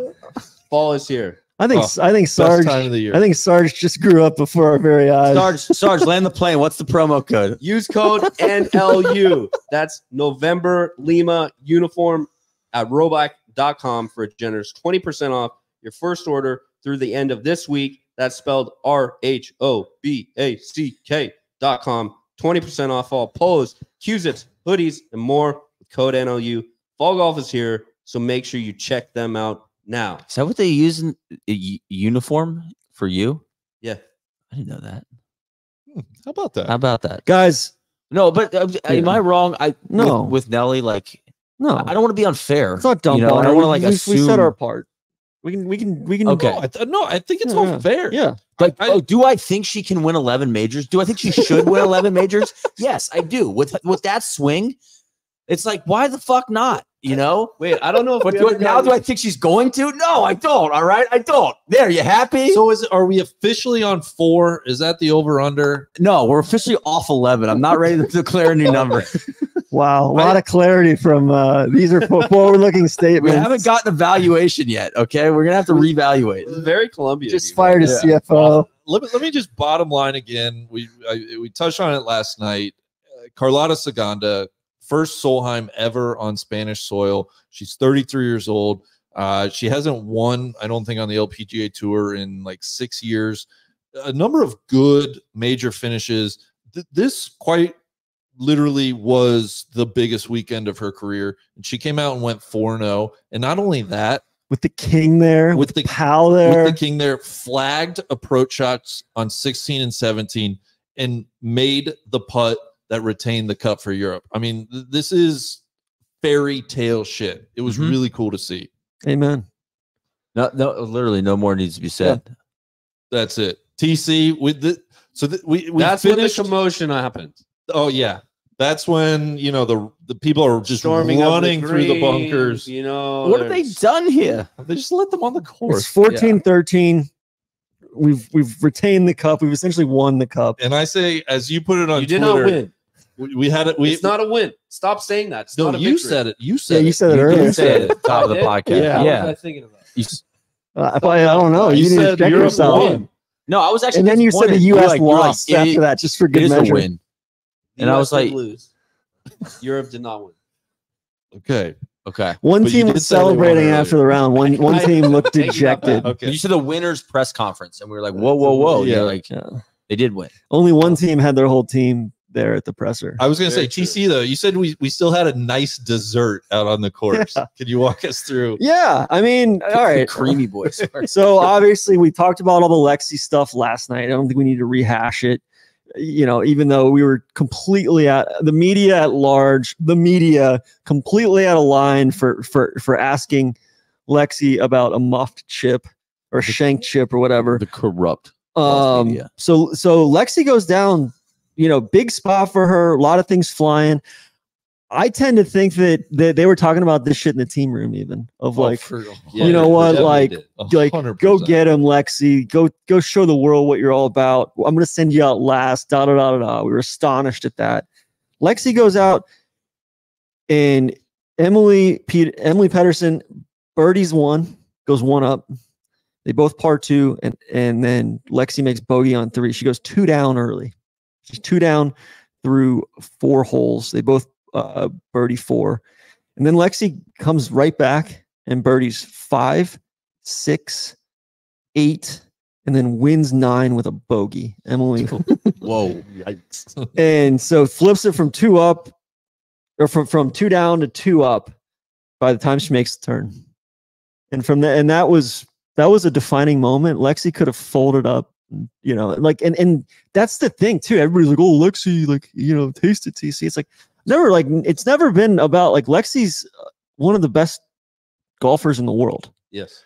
She's like even more so because she has these flaws of the putter and the chipping and all that. Like, she's tee to green, she's unequivocally one of the best, like, female golfers of all time. And it's all this other stuff plus all this Results wise. no, as far as just skill, like, But, like, ball- you skill asking and about, ball like, ball striking. striking, Yeah, it's yeah. like it's unbelievable. It's kind of like DJ-esque, like, you know, like, Right. she's one of the greatest of all time, even though she's only, you know, Yeah. and so it's I don't know. It just kills me though that, like, she gets to 4 up through 13, and then you're thinking, all right, is she gonna slam the door here, or is this thing gonna get interesting? And then Emily birdies 14. And especially is it going to get interesting now that, like, she needs this match Yeah. to at least salvage a tie, right? And then, you know, Emily birdies 14, and then Lexi bogeys 15. Hit a really poor second shot into 15. I believe that's when she missed, like, the 5-footer. Yeah, she, like, really not a good putt. And Hit a pretty good, like, a bunker shot that probably ended up better than it was and it's just like, than the holy shit, strike. Is this going to happen? I'm not sure what happened on 16. I don't even think they showed it because all the stuff was happening. There's the alarm. All the stuff was happening. Whoa, sorry. Everything's happened with Carlotta up ahead. Then they have to wait on 17. Lexi She dumps it in the front bunker. dumps in the bunker, pretty mediocre bunker shot, and then makes the putt. Like 12, 14 foot. It was a putt. big putt. She made the putt. Emily, I thought Emily jarred the birdie putt that she had to kind of take it. I wanted to see this thing get to 18. Like, a big part of me wanted to see it get to 18 and to see, all right, this is the litmus test on her entire career. Like, if she gasses this away and Emily Pedersen gets a half out of this, like, Lexi's career might legitimately be over. And then on the flip side, I'm like, no, like, that's, like, you don't want to, like, wish that upon anyone. So we didn't see it. She wins 2 up. Good on her. She had a great week. And Awesome week. Can I just say, though, I think it's bullshit. You know, the U.S. press conference was Stacy. It was Megan Kang, who was the leading U.S. point getter, 3.5 points. It was Danielle Kang, who's a leader of the team, went 2-2 this week. And it should be Lexi Thompson. She went 3-1, but it's not. And we all know why it's not. Yeah. Instead, Lilia Vu comes in. And it's not Nelly either. And it's not Nelly either. And I want to make a comment on that too. As a fan, as a U.S. fan watching this, looking at the leaderboard all day, being, you know, not being able to see what's going on, it's so discouraging to see those two going out last almost as a statement of, like, okay, these are our 2 horses in the back, and they're both down, like, early. You know what I mean? And it's like, on paper and through every symbolic way you can, they are set up to be the you know, Maverick and Goose of this team, And then when it comes down to like, well, no, you have to do like leadership things. They're just not available. It's hard. It's hard. You know, she's busy playing the victim in the meantime. Yeah, it's just like a little bit disappointing, I guess. But all It's that a lot said, bit disappointing. like Lexi did go 3-1. Yeah. Which is awesome. And we're she sitting here played really talking well, and about she deserves a ton being of credit for that. disappointed in her after going 3-1 because of the ancillary stuff.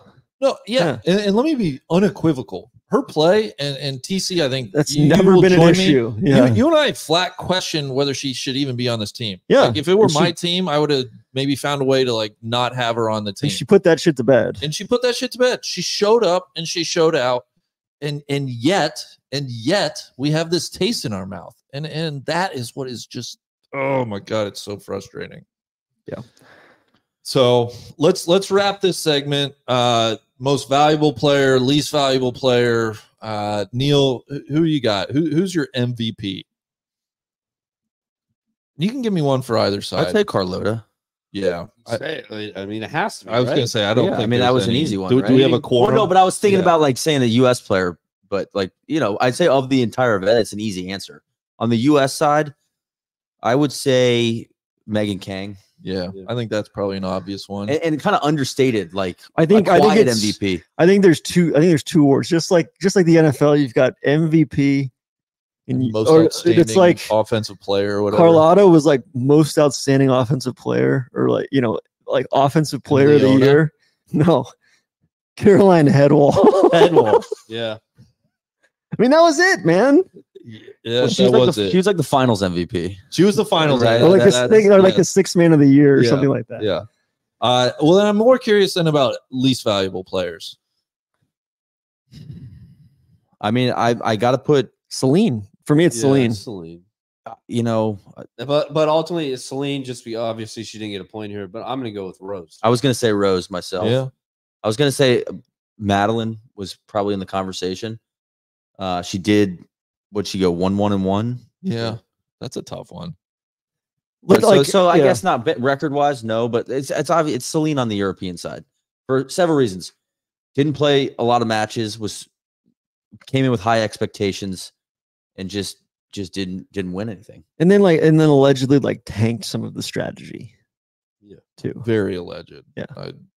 I think had you told me beginning of the week that Celine and Charlie were going to combine to go 1-5, I'm like, oh my God, the U.S. is going to just wax. Other than Rose, I'd have to put Cup Show in the conversation, just for being a bit of the just invisible kind of. Yeah. I think that's fair. I think Allie Ewing, I mean, it's tough, but when you're 3 up with 6 to play and you can't get it done to win the cup, I'm sorry, but you probably belong in the conversation. I know Headwall went and got it, but let's close the door. What about captains? I think it was just the great, like Randy, you had a great tweet, I think on Friday of after Pedersen and Stacey Lewis had two very distinctly opposite quotes about strategy and analysis versus, hey, like, I'm going to trust my instincts and I want dogs basically. And I think it's kind of fitting that it was a tie with a win on the European side. But also like, it's super interesting that we get to go back next year and run this all back with the exact same captains in a very condensed way, like 12 months from now in the US with probably more depth on both sides with some of this young talent coming up. I think it's one of the most interesting team golf turnarounds in recent memory. It's never, it's always been, I think if it's off cycle, it's always been 3 years instead of 1 year. This is the first time I think I can ever recall that it's 1 year, and we'll see what happens. We'll see what they do differently, if they do anything differently, or if they just, kind of dig deeper and run it back.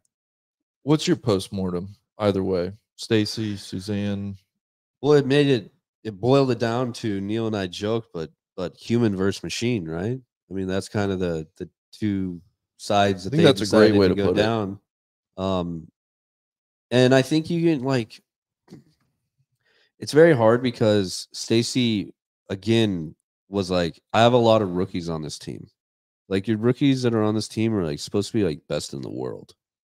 2 major winners and Rose are 3 of the 5. And I don't think that, like, I understand that this is a completely different event and it takes time because a lot of them, like, Rose doesn't really know all these people or anything, but like Rose stunk, right? Like that was a huge disappointment.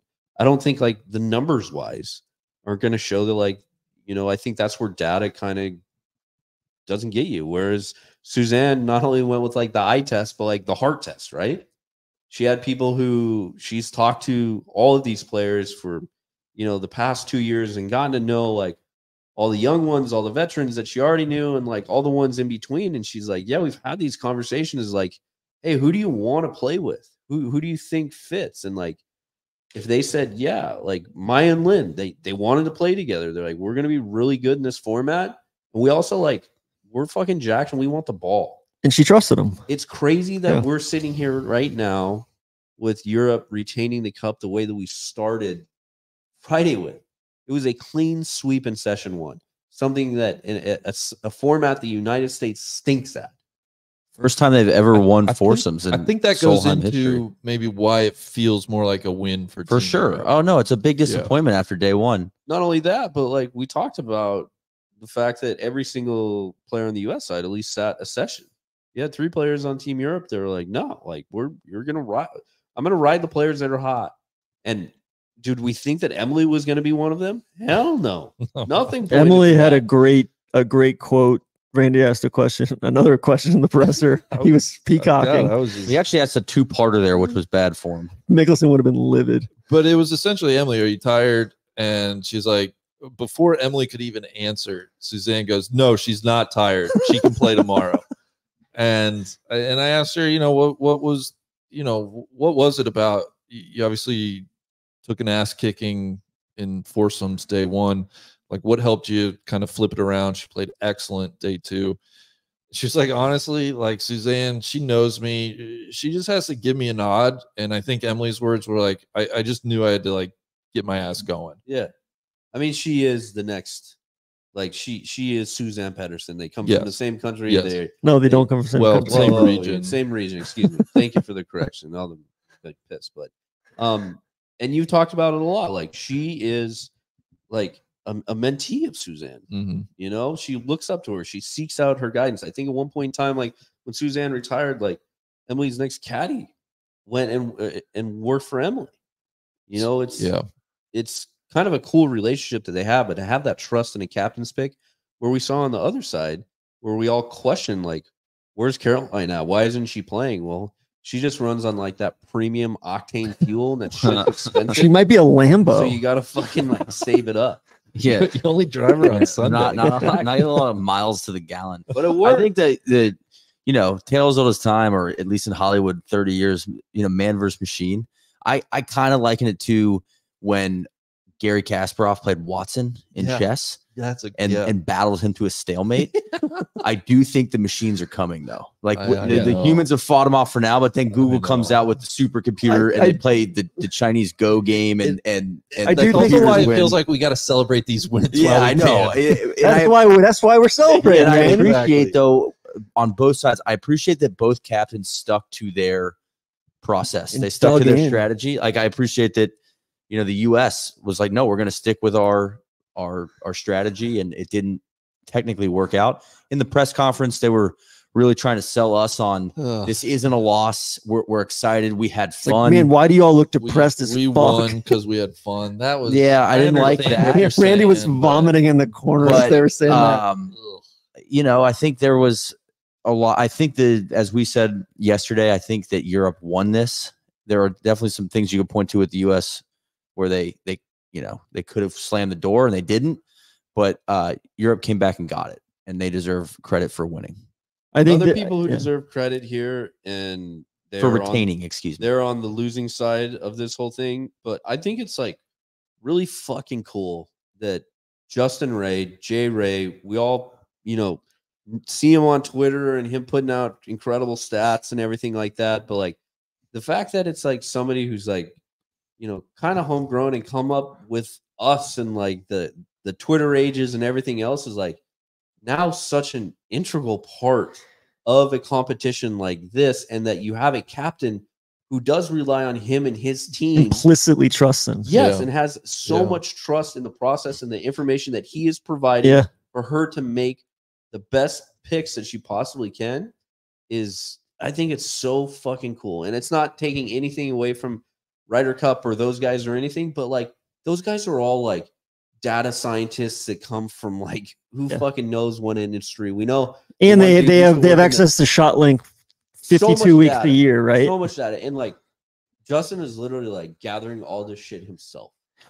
Not only gathering it all himself, figuring out like it's very entrepreneurial, or very like dig it out of the dirt and figure out, hey, how do we build something from scratch when we have very incomplete inputs and all that? And a lot of the things that we questioned early in the week, like they found a way to make that stuff still very valuable, even though the data is probably noisier than they would like. And yeah, I think Justin, and that takes creativity, it takes entrepreneurialism, it takes self-belief, and like and he's like the kind of guy you want to root for. He's just a great dude. Like I light up every time I see him. Yeah, and not him, obviously the most known, but like he does have a team around him helping, and congrats to all those guys. Like I understand they're bummed because they're an absolute integral part of this United States team, but there is a lot to be happy with. I think the U.S. found some pairings they can count on next year. Yeah, there's going to be. I don't think the U.S. team changes all that much in 12 months, 11 and a half months, whatever it is. So whereas maybe the European team does. The European team could turn over. So yeah, I feel like the U.S. probably has a better foundation in some ways.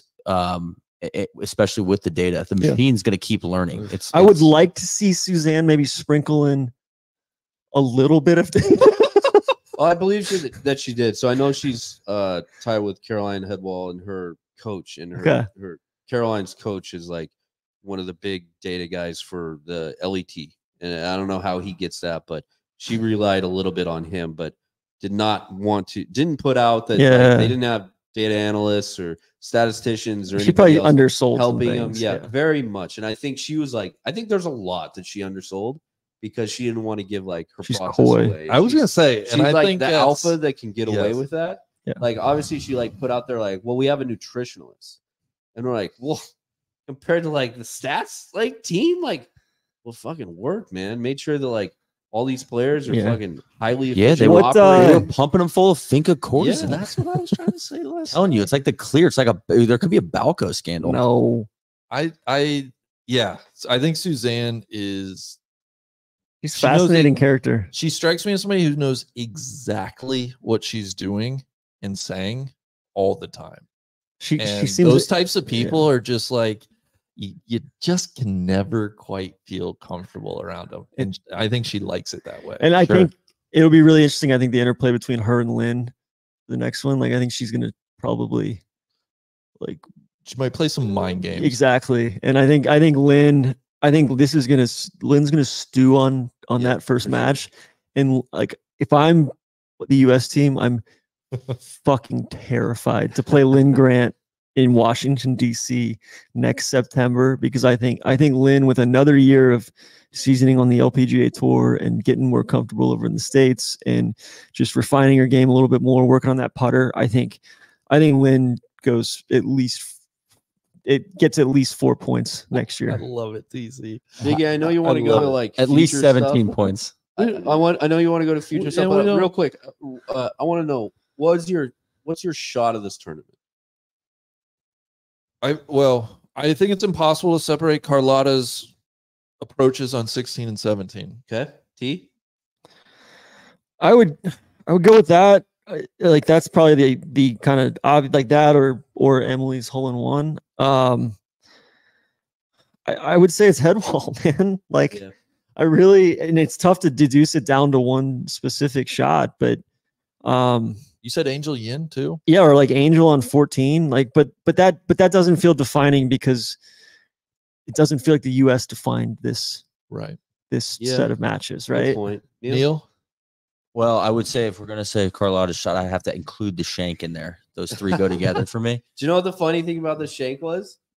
What? Well, it was made with a Titleist. And this is brought to you by Titleist, the #1 ball in golf and the overwhelming choice 3 of for 3. players You got it. this week at the Solheim Cup, with 18 of the 24 players gaming a Pro V1 or Pro V1X. All right. We talked about highlights, Carlotta. You talked about the shank. I think absolutely like the stones on home soil to absolutely step up and hit a clutch shot when she absolutely needed her tee shot on 17. It's and just then cool. to drain the putt. Like, that's what I'm going to remember. And this is a memory that she'll forever remember. We know how much team events mean to the Spaniards, but man, that was so damn cool to do it in front of the king, man. Yeah. For Nuts. king and country. I don't know. Do they have like the Dame thing in Spain, or like I what's don't know. the equivalent? But she should get it. Neil, you know? I don't know. Well, we'll look. We'll into that get back. too, Yeah, but there's a reason that more of the best players in the world choose Titleist. Head over to Titleist.com to start the golf ball fitting process and see which golf ball model is best for you and your game. I'm an X. Question. X. I'm right. I'm a V. V. Question. We didn't hear a peep this week about we were talking about this earlier. You raised this earlier when we were walking around on the course today, Cody. Didn't hear a peep about whose golf ball they were playing. Yeah, maybe true. that's meaning like when we're looking at pairings. foursomes, we got a couple players out there that play different brands, everything else like that. Nobody ever. And maybe that's because there's more Titleist, and maybe it's because there's lower swing speeds. Maybe it's and 'cause there's it's not like that robust, like journalists and people are out there who are actually checking bags to make like, oh, what did you change equipment wise and shit like that. I think that's definitely a like part of it I as think well. That's one thing that I noticed difference. The biggest difference. How dare the media do that though? Well, this is the biggest Right. thing. We see this at like all the LPGA events that we go to, but like, I was impressed with the United States media that was here for this Solheim Cup. It was more than we're over for the AIG Women's Open. Obviously, I think this is easier because It's on the every front single end. one of them that are here are just jumping over to Rome next week. Not every one of them, but most of them. The Yes. 4 of us aren't. No, but not us. That's what I mean. Well, yeah, not us. We're sending a different team, but I think that's why you see the investment there. Sure. Man, there's so much stuff that's left that, like, you were talking about golf ball discussions, like in-depth, like playing discussions, because, at the Ryder Cup, the players are still talking to people. There's still normal scrums and chit chat during practice rounds and everything else like that. It seemed like these players outside of like established press conferences were like pretty much locked out. That's really true. It felt very. I don't know. Like I didn't see them off the golf course. I don't know if this was a here thing because of this resort and like just the fact that like us, even media, couldn't even get into fucking places. But it felt like we were missing out on a lot of the potential storylines or explanations to really, provide people a why to a lot. There wasn't a lot of. There was a very tight driving range, so there was no opportunity for media to like really hang out there. There's just literally no space on it. And then there was nowhere where the players were passing, other than like a massive amount of fans.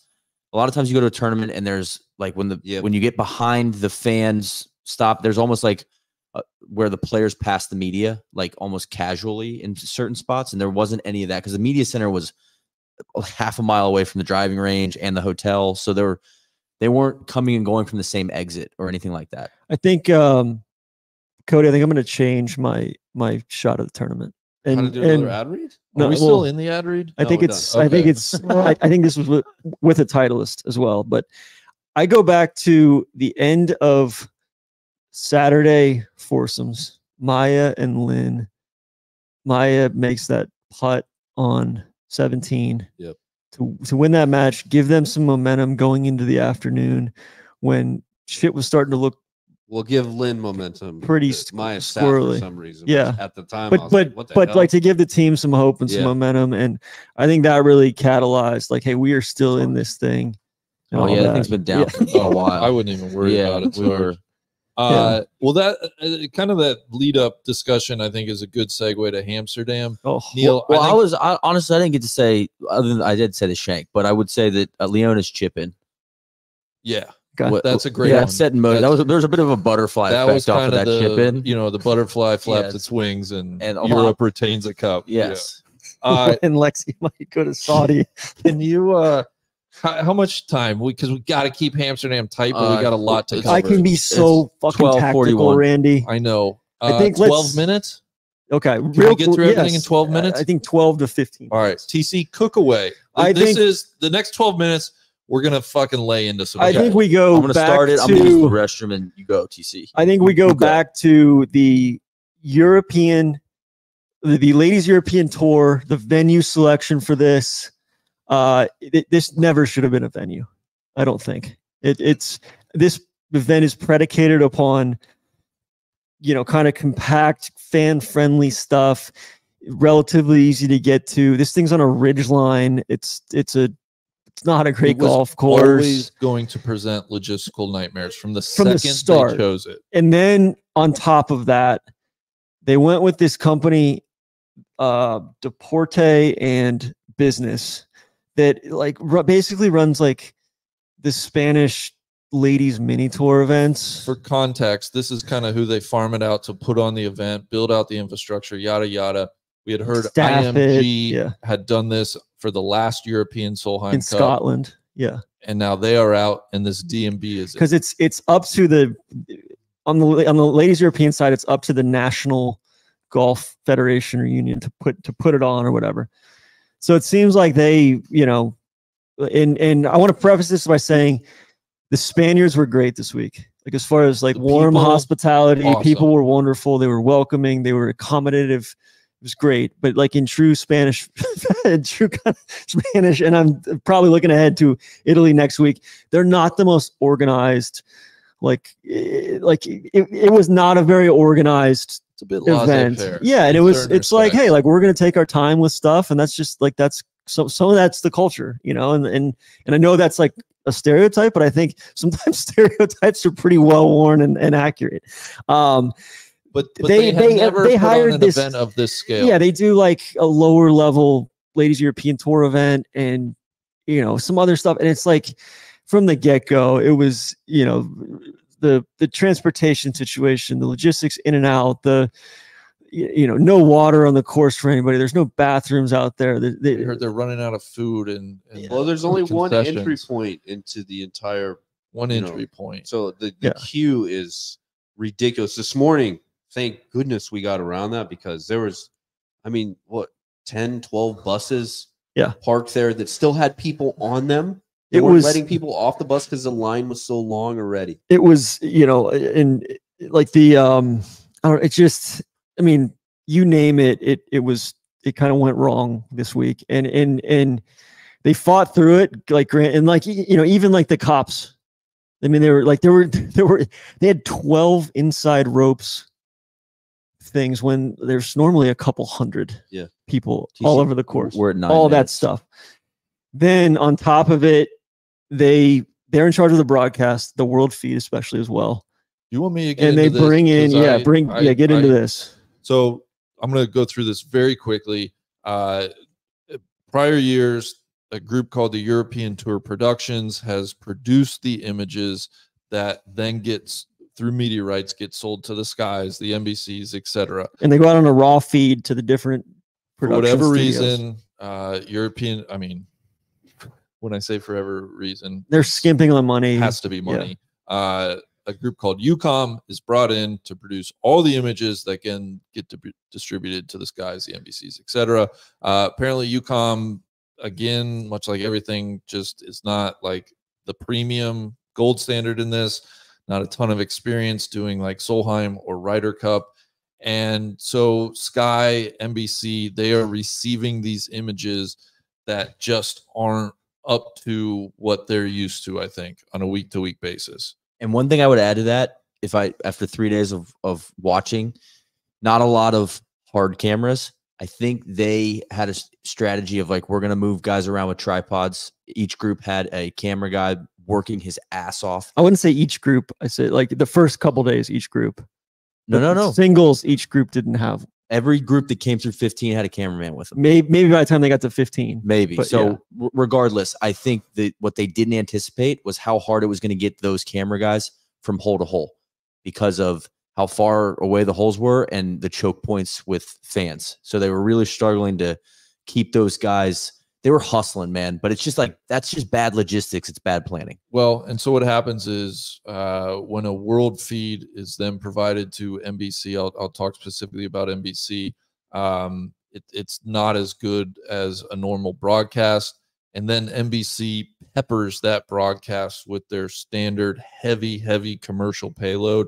And it just, I mean, it got to the point where Tom Abbott was literally calling out UConn, which is something I've never heard a commentator say about the feed that they are getting.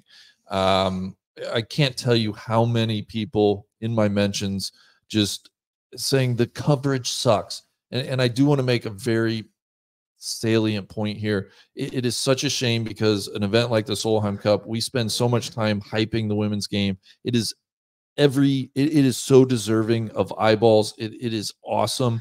And when you bring new fans and you get them to tune into a product, there's limited opportunities to do that. Exactly. And when you got to make the most out of it. When they have a terrible experience with the broadcast, they're simply not going to invest. And chances are they're not going to come back, if ever, or not for a while. Yeah. And it's just truly a shame. And if golf is serious about growing the women's game, then whomever the powers that be, and again, just figure it the fuck out. But they gotta get better. It's so maddening. I think also they're it affected downstream, affected the graphics. It affected.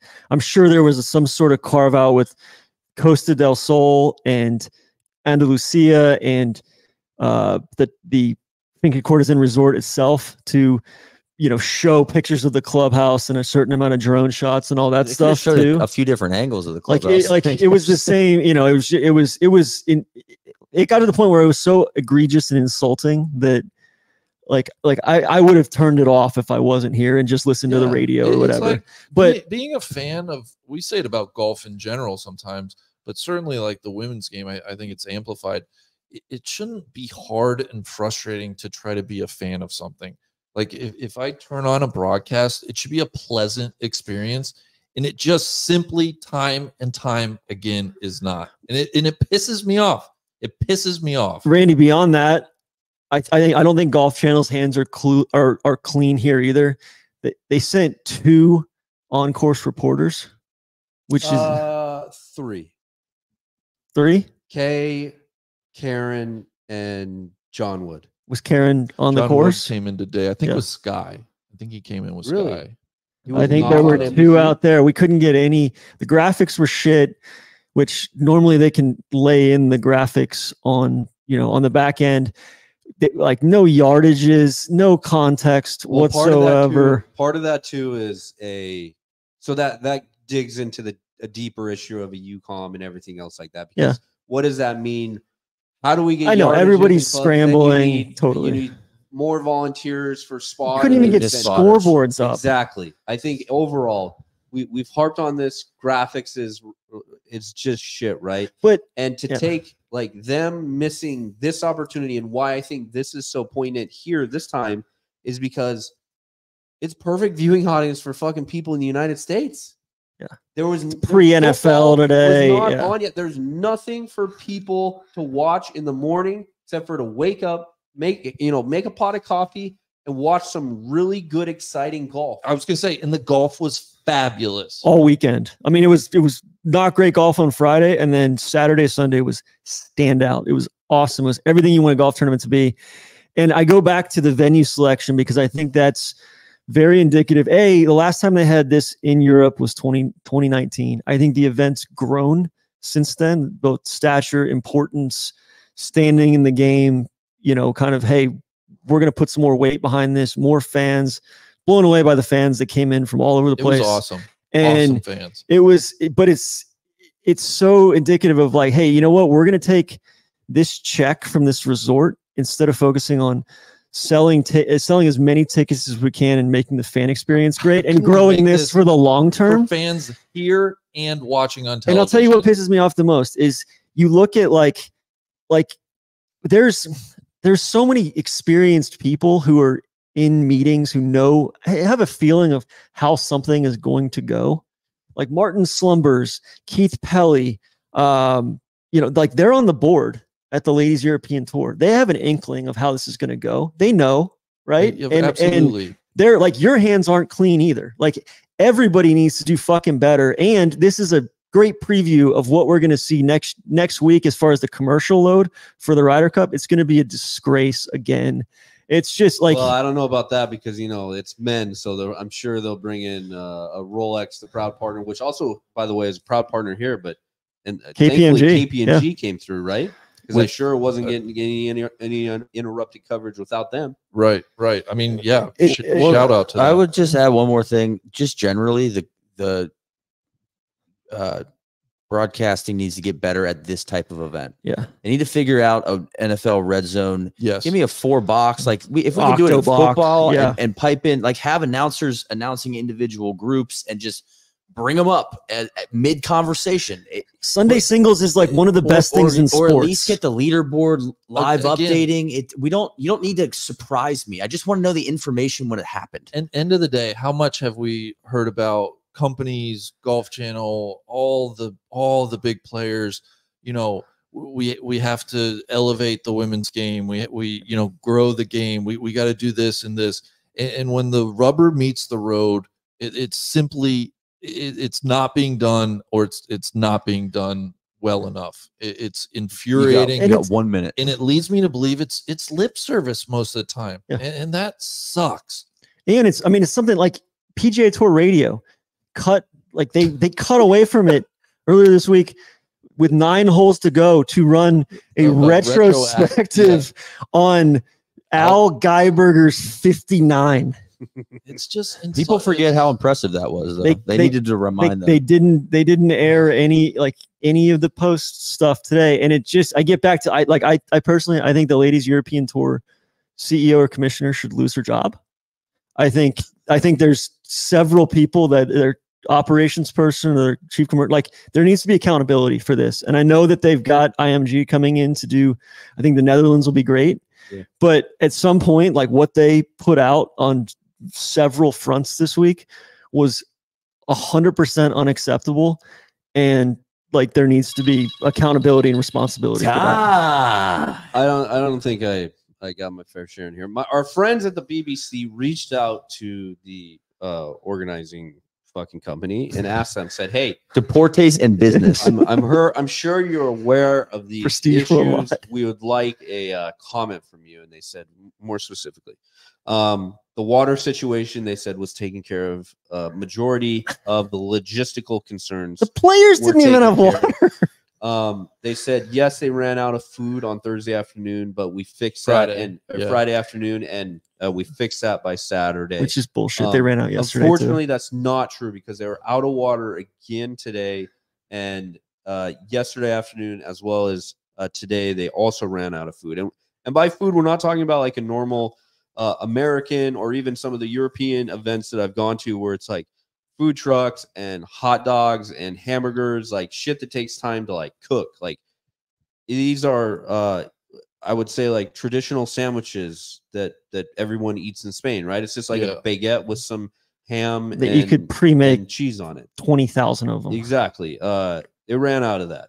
The water situation we talked about, no refillable water stands anywhere. You couldn't even bring your own water bottle. When you don't let people bring their own shit in, and then there's nowhere to buy it, that's crazy. Yeah. The reason why again, money grab, because one of the sponsors of this event is a water company, and the only water that they wanted around this place was in their water bottles that they wanted people to pay for. Which I hope they're recycling. They're all fucking plastic. Part of this is, yes, this area is Costa del Sol and everything. On the Ladies European side, their race, their FedEx Cup, their CME Globe race to the CME is called the Race to the Costa del Sol, which that's the final season-ending event on the Ladies European Tour. It's going to be held a little bit further east of where we're at right now in November or December.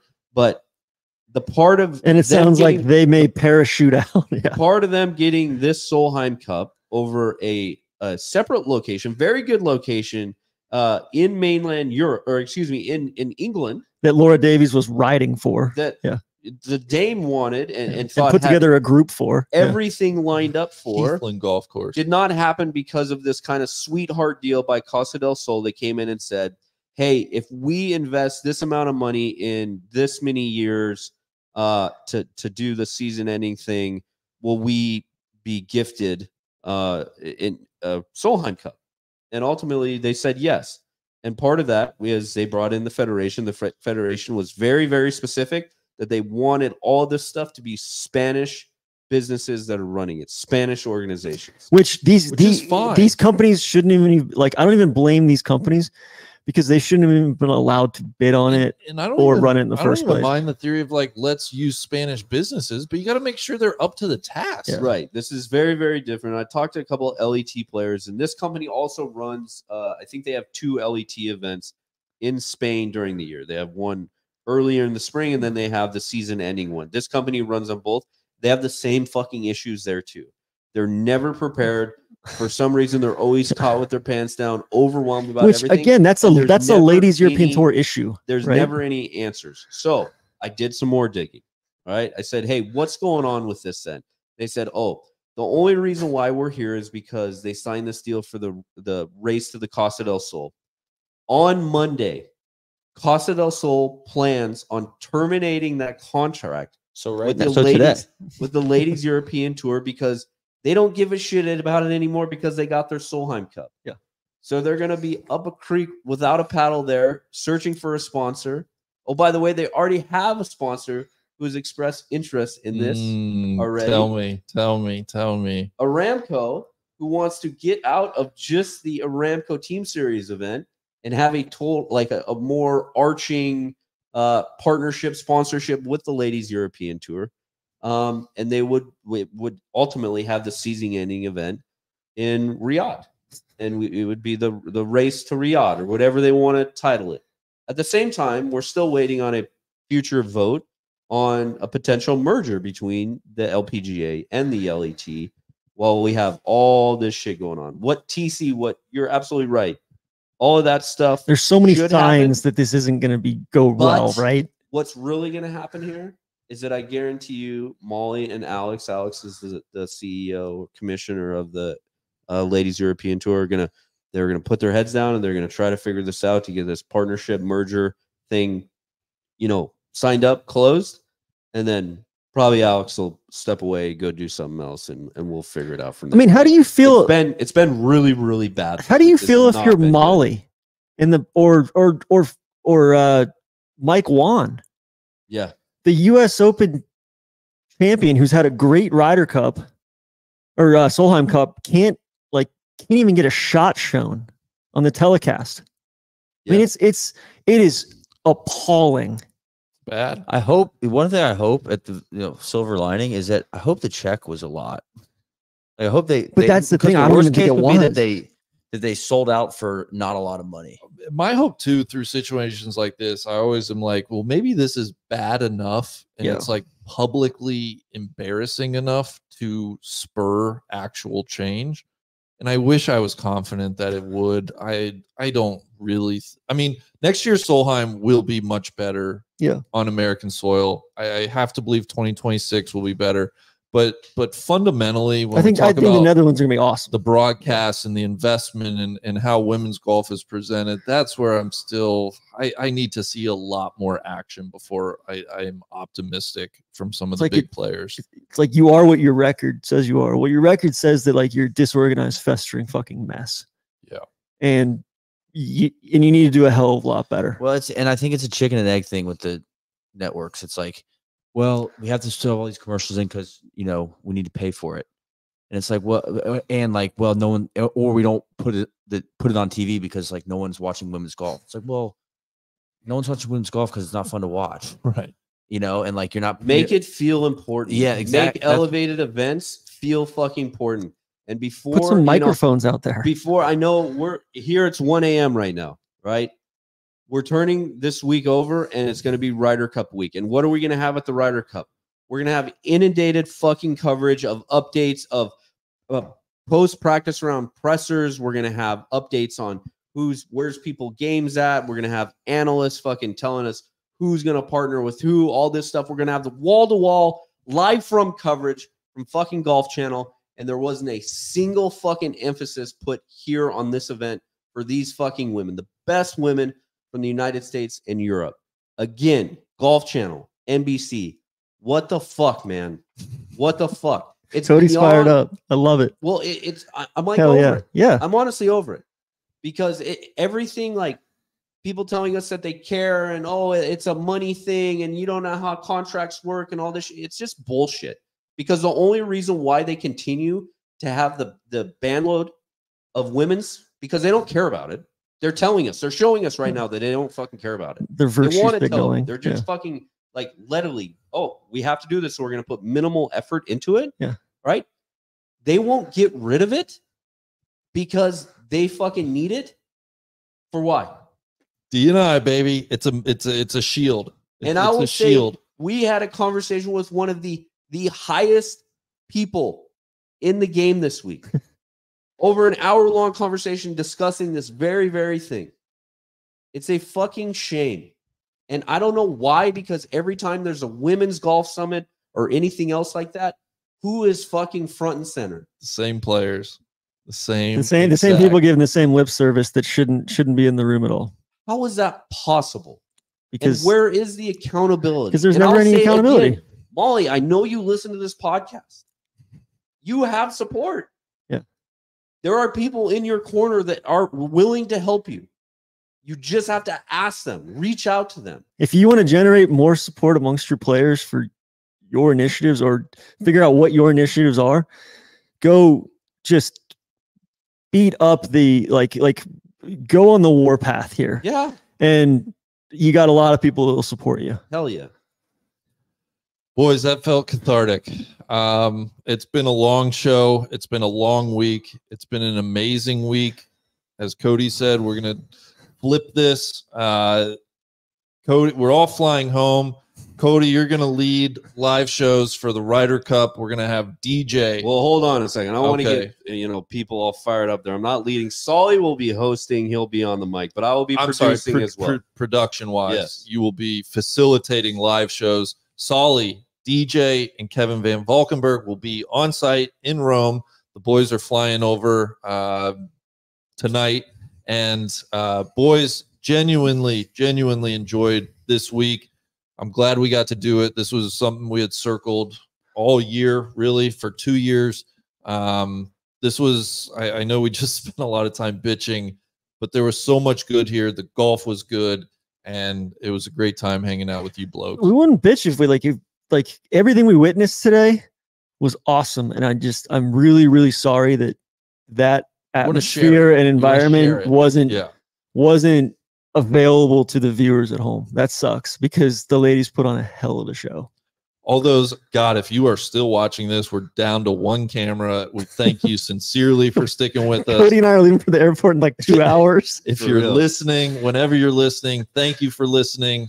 I got something for you, Biggie. Yeah, please. This year we decided not only to invest in the women's professional game. I think you're definitely you were spearheading that effort. But not only that, more discussion around the women's game, but we also brought in live shows. Yeah. And that's something that we had not done before for women's professional golf. This wraps up 2023 LPGA, LET, whatever it is, live shows. And it's been an absolute blast doing them all the way back from Chevron to, our KPMG week, U.S. Women's Open, obviously going to London and having you, lock us out of our house. But it's been an absolute blast. So thank you for spearheading the effort there. Thank you guys for riding with me. It's been a blast. Yeah. Schuster. That's my second Solheim Cup. I don't plan on missing one for a long time. It's an awesome event. And the people you meet here, it's a fun menagerie of different people from all over the world, different backgrounds, and just people that are willing to put themselves out there and like traveling to kind of off the wall stuff. Yeah. Neil, any parting thoughts? Well, I would echo what TC said there. It almost feels like a subculture of golf, and I think that's a bad thing, like a shame of it shouldn't. It should feel like a bigger, more people should know how awesome the Solheim Cup is, and in general, just the LPGA and women's game. So I'm glad I got to see it firsthand for the first time. I had a great time. A couple thank yous real quick. So I first shout out to the volunteer. I think she was like 16-year-old girl from Ireland. Yeah. Who thanked us all. Awesome. I know If she's listening to this, she's still a big podcast thank supporter. you. The other one, Noose, who we've talked through. Naos excuse me. from the Canary Islands. Yeah, a long Delightful. time. But she obviously very, very familiar with Spanish golf. Gave us very good insight, especially when we came to like junior Solheim stuff. Yeah. That happened earlier in this week. That, by the way, growing the game, that was invite only. So people couldn't even go watch it grow. Europe crushed the U.S. Watch the seas. We got wow, that man. STC.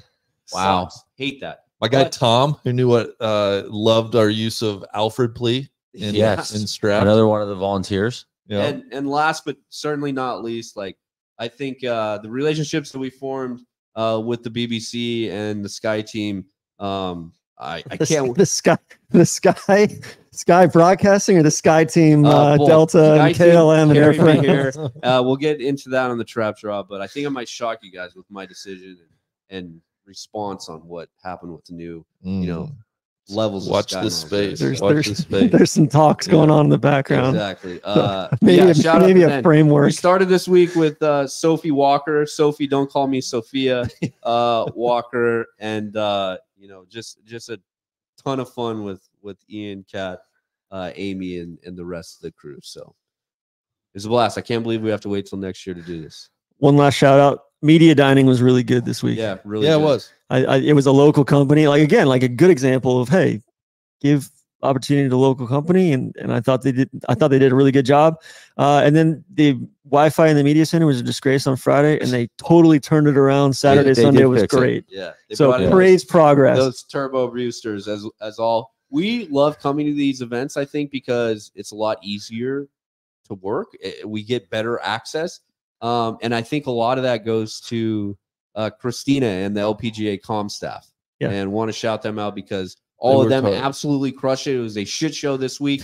Every single question that we had, they not only were like, yeah, it sucks, man. Like would commiserate a little bit with us, but also be like, I'm going to get you an answer. And it's going to be a Which yes. for whatever doesn't you need. normally happen For sure. when you get on site. It's like, For oh, you sure. got to go talk to somebody else. Yeah, So that's a accountability. Great shout out. Love those guys. They're accountable. Absolutely. They're doing fucking great things, elevating their product, socials, written, everywhere. Good. I think we're good. All think right. we're good. Thank you for listening. Thank you for watching. Cheers and crack on.